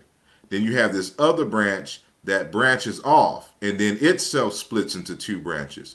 So one branch comes all the way over here and becomes ultimately the Europeans. Then you have another branch that comes and becomes the people over here in Iran and ultimately, Mesopotamia, and then you have these folks here. So these are the native folks that were already in the area when Negro Egyptian speakers migrated out of Egypt and settled into the Levant.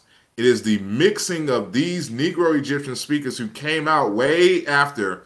These are not, the Negro Egyptian speakers are not out of Africa Africans. This comes way later, anywhere between, 7,000, BCE to, 3,500 BCE. It's these different waves of Africans who come in here and interact with the native folks here, and this is what gives you Proto-Semitic, and then you have another wave here that comes and ultimately becomes Proto-Indo-European as far as the language is concerned. But ultimately, these people who become white folks within the last 12,000 years have their origins in India. So this is why you see, like, when you go into all these Akastans and Czechostans and all of this other kind of stuff, they look like white folks. And these aren't, white folks who came and, who back migrated into these areas. These are the beginnings of the physical characteristics that ultimately become these folks. So that's what I'm talking about. 42 tribes. So hopefully that makes sense. So let me see.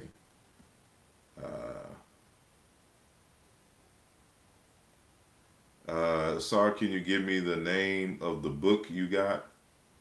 What book are you talking about?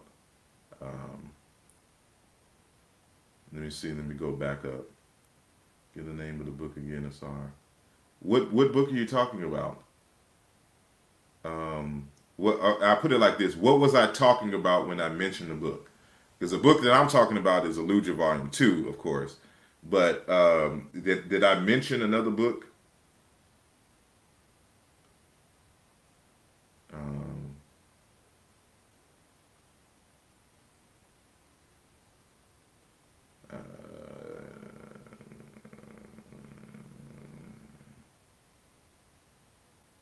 Hold on one second. I'm just scrolling up, so I'm just trying to make sure that I didn't miss, any commentary.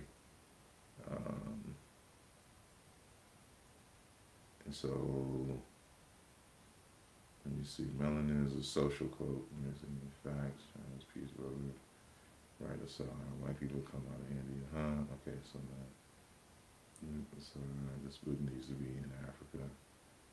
Right, there's not a lion nor a tiger in Europe. One is in Africa, the other is in Asia region. Great show. Thanks for the sign. Is that where we got Indo-European? Yeah, Indo-European comes from the fact that it's just like Afro-Asiatic. So what they're saying is that languages that belong to this quote-unquote family exist on both the Asian continent and the African continent. So Afro-Asiatic. And so they're doing the same thing with Indo-European. So the Indo-European family, the languages, you can find them in India as well as in Europe. So it's just Indo-European. But they don't argue that Indo-European starts in India. That it starts, Europe kind of in between that and Russia. You know how Europe is a weird construct in the first place. It's really just West Asia. But and then they spread downwards going back into India. So let me see.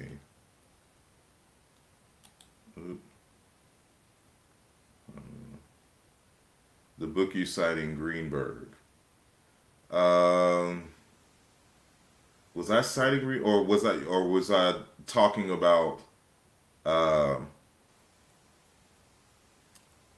Loprieno? Because I was talking about Greenberg. So that was the book that I was sharing was my book. That's chapter 9 of Aaluja Volume 2, where I was talking about Greenberg. Or are you talking about, I think, Huh? Oh, he's talking about the pseudoscience one. That's The Rise and Fall of Languages by R.M.W. Dixon. So I think that's the book that he's talking about.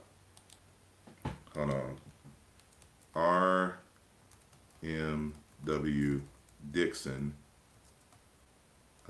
The Rise and Fall of Languages. 1997.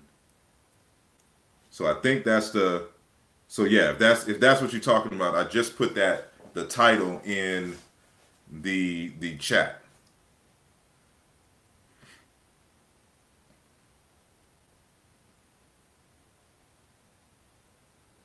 Okay, you're welcome. You're welcome. Someone asked the question. We know that dynastic Egyptian, Radio One asked the question. We know that dynastic Egyptian colonies settled in lands outside of Egypt, but why they built no Egyptian temples or pyramids in those foreign lands? I don't think they felt it necessary. They brought some aspects of their cultures and even the temple designs for the indigenous religions. Now remember that the Egyptians they're not religiously colonizing folks. It's business for them. So they're not trying to necessarily impose their culture on people. The people were able to keep their culture, but they had a lot of influence in even how these other people begin to adapt ancient Egyptian concepts in terms of worship and temple building. You see that, in those areas, but not necessarily, quote unquote, Egyptian temples in those areas. It's not unnecessary because they're traveling back home. So they're not trying to give away necessarily. They're kind of really stingy with their culture. So the culture that you have in terms of influence, that's because of the other people going in, visiting Kemet, and taking that back with them. Because even when the Egyptians were ruling these other places, you only had a few Egyptians in those areas. They were really being administered by native folks. So it's just like how when the European came into Africa, they have, white folks there, but the people who were running the colonies were black folks. So they didn't necessarily need to put like a whole administration. They didn't need to put another, big, large Catholic church, for example, in the middle of the Congo. There was no reason to do that because they're heading back and dealing with their own society back home.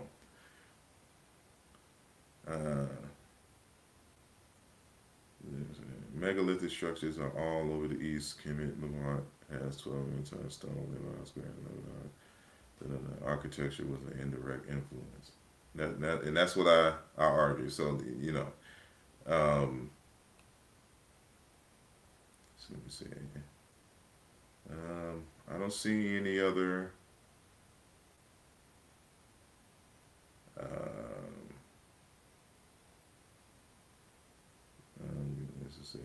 Reed Sea didn't always exist. Africa and so-called Mideast were connected not so long ago. Let me repeat that aloud. Asiatic Black Man makes the comment, London Geological Institute says the Reed Sea, I assume this is the Red Sea, didn't always exist. Africa and so-called Mideast were connected not so long ago. We got to remember that all of these continental borders are not natural borders. They're political borders made by human beings. So just like with the comment that I made earlier, there's no such thing as a natural Europe. Europe is just West Asia, but they just decide they want to make it something distinction for themselves, so they made that arbitrary boundary. Just like there's no real boundary between Africa and Asia. These are all political boundaries. And so we always got to keep that in mind. These are social constructs, even when you call someone an African, so to speak. And so that's we should not take necessarily the geological political borders as equivalent to that these groups of people are essentially the same. You know, there's variation and there's continuity because there's been interaction. You know, ancient Egypt is a confluent zone. So you get people coming in from inner Africa, and you got people coming in from Western Asia and Europe. It's just a central spot for which a lot of folks are traveling back and forth. And so, you know, they don't have those. They didn't know they was in Africa. You know, the Semites didn't know they were in Asia. The Greeks didn't know they were in Europe. You know, these are all modern political borders and classifications. And so, also, what is a West African? Again, these are all political constructs. These are all social constructs. And so, you know, you're saying a West African is someone who is native to the western part of Africa. That's it. There's not there's no identity of West African. There's no West African language. There's no West African customs. It's just a geological classification. Those individuals who live on the west side, if you split Africa in half, it is it's just on the west side, on the left side of the map. That's it.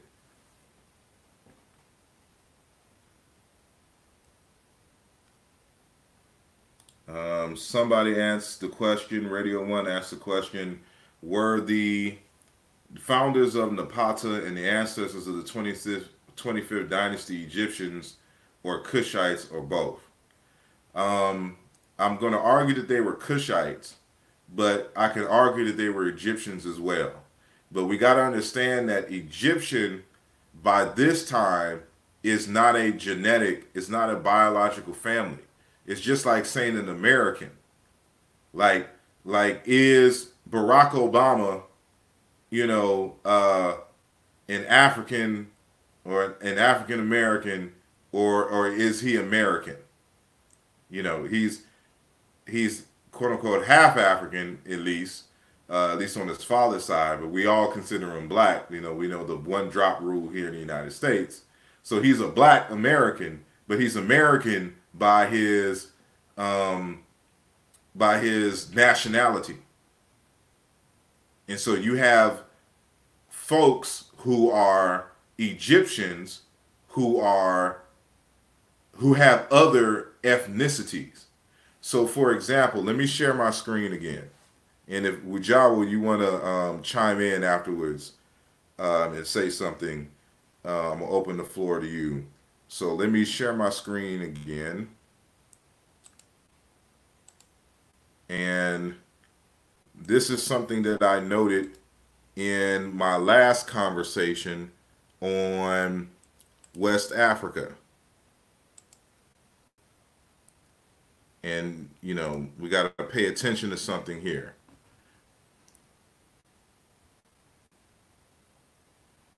So let me, excuse me as I scroll. I don't know what slide it is on, but this is from my conversation of last week concerning the relationship between West Africa and the ancient Nile Valley. And so there was it should be, hold on.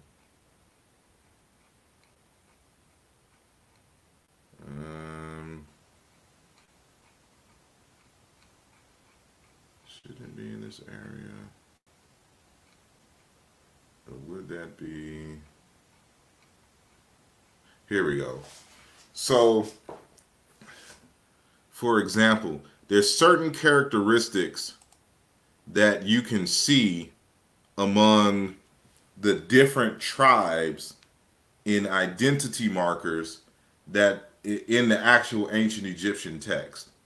So this is a picture of quote unquote native Egyptians doing kind of everyday cattle herding, right?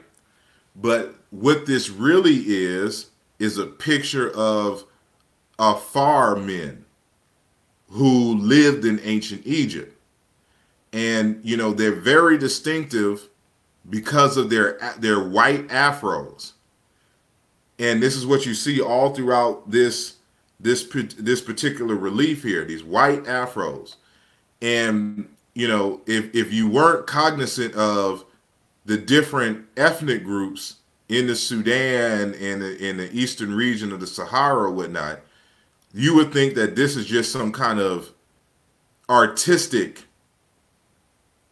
um, some kind of artistic variation of the froze and stuff here, but that's not the case. This is an accurate depiction of a distinctiveness of these Afar people who would put these kind of fats and oils in their hair and walk around with these white afros, which they still do today. And these are still cattle herding Afar people. But these are ancient Egyptians. But they're a different ethnic group from the quote unquote Remech. So when you see these types of reliefs, you have to be able to distinguish the groups involved. So these are Egyptians, but they are a distinct group, just like the Mexicans and the Italians and the Cherokee and the African Americans, et cetera, are all different ethnic groups who are all American and are citizens of the United States of America. So this is what you find in the reliefs. So you'll find different groups, different ethnic groups speaking totally different languages who exist and live in ancient Kemet, who you will find in all types of wall reliefs. So, you know, to answer that question again, it's yes and no at the same time. So if you have anything to say, Brother Wujawu. No, just start taking it in. You know, I saw that presentation. That was an excellent presentation on that. You know, and I commented about that to others as to the difference of that presentation that you did with West Africa. You know, the connections between East and West Africa, and using the tool of linguistics, and actually, you know, the multifaceted to, you know, all the disciplines to kind of answer that question, as opposed to just scant evidence and some things that may or may not look alike and things like that. So, but now I have anything to add. Just that was an excellent presentation. I appreciate it. I do want to say. Oh, go ahead. I'm sorry. Yeah, I do want to say, when it comes to that kind of question and topic about East Africa, West Africa, and migrations, you know, one thing I was stressing in that conversation that I was having with folks was that we have to definitely be mindful of what makes a people a people. Like what is the criteria that is used to label a people this, you know, X, people X versus people Y. And, you know, I think people need to really, really pay attention to that, because people may mischaracterize that in that discussion. That's what I've seen. And so with your presentation, you know, you provided the tools, or, you know, the ingredients that will allow for that to be considered, while other people I've seen argue and have that conversation, they don't. And the conversation ends up going, you know, around the world, and it's very ambiguous. So yeah, just wanted to make sure people understand that what makes a people a people. You know, it can't be skin color. It's not over there in the continent of Africa.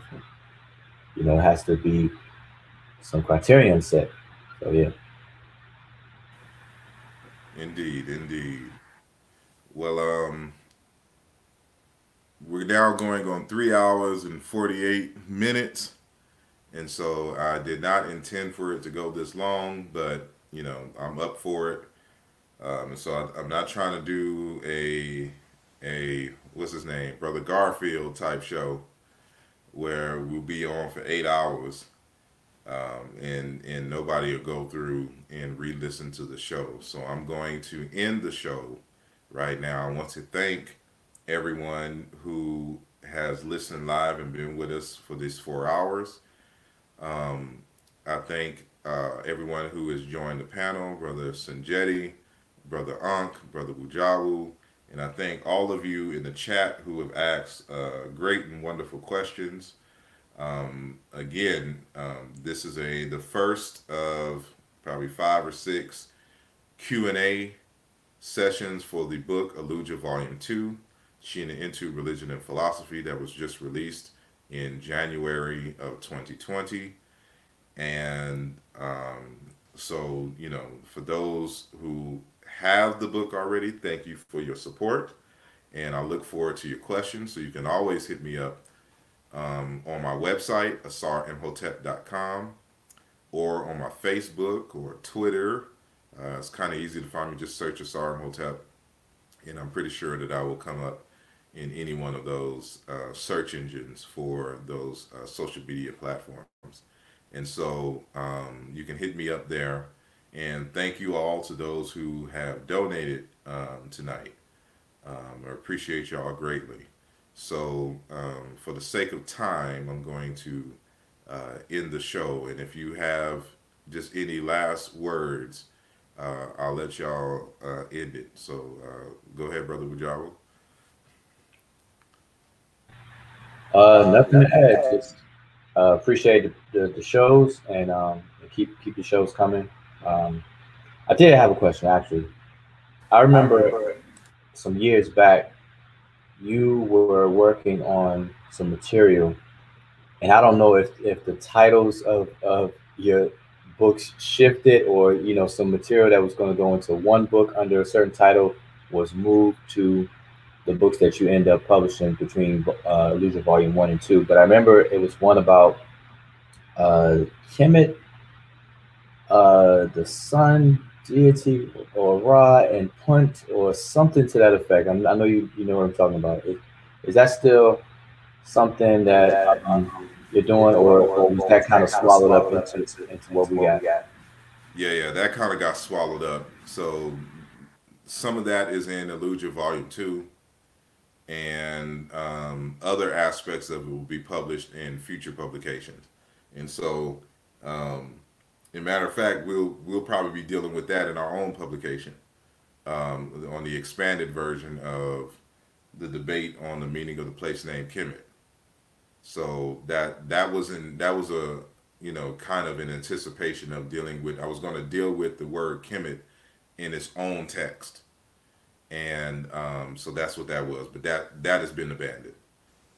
And so, because I've done the article in Aaluja Volume 2, and then we're going to do our expanded conversation. So there's just no need for me to deal with that as a separate, saying entity, already. So yeah, that kind of got swallowed up. As a matter of fact, that was an Aaluja book. So,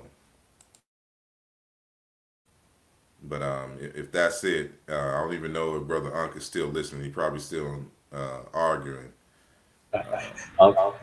I'm just dealing with the incorrigibles. Yeah, so I may log off here and then go try to check out. I assume it's on his channel, on what's the name channel. So I'll probably go over there and just kind of listen in and see what they're talking about. All right, but I appreciate it. No doubt, no doubt. So again, I appreciate everyone. I need to stop saying so much, but thank you all for listening. I appreciate you all, and y'all have a blessed night until the next conversation. So peace.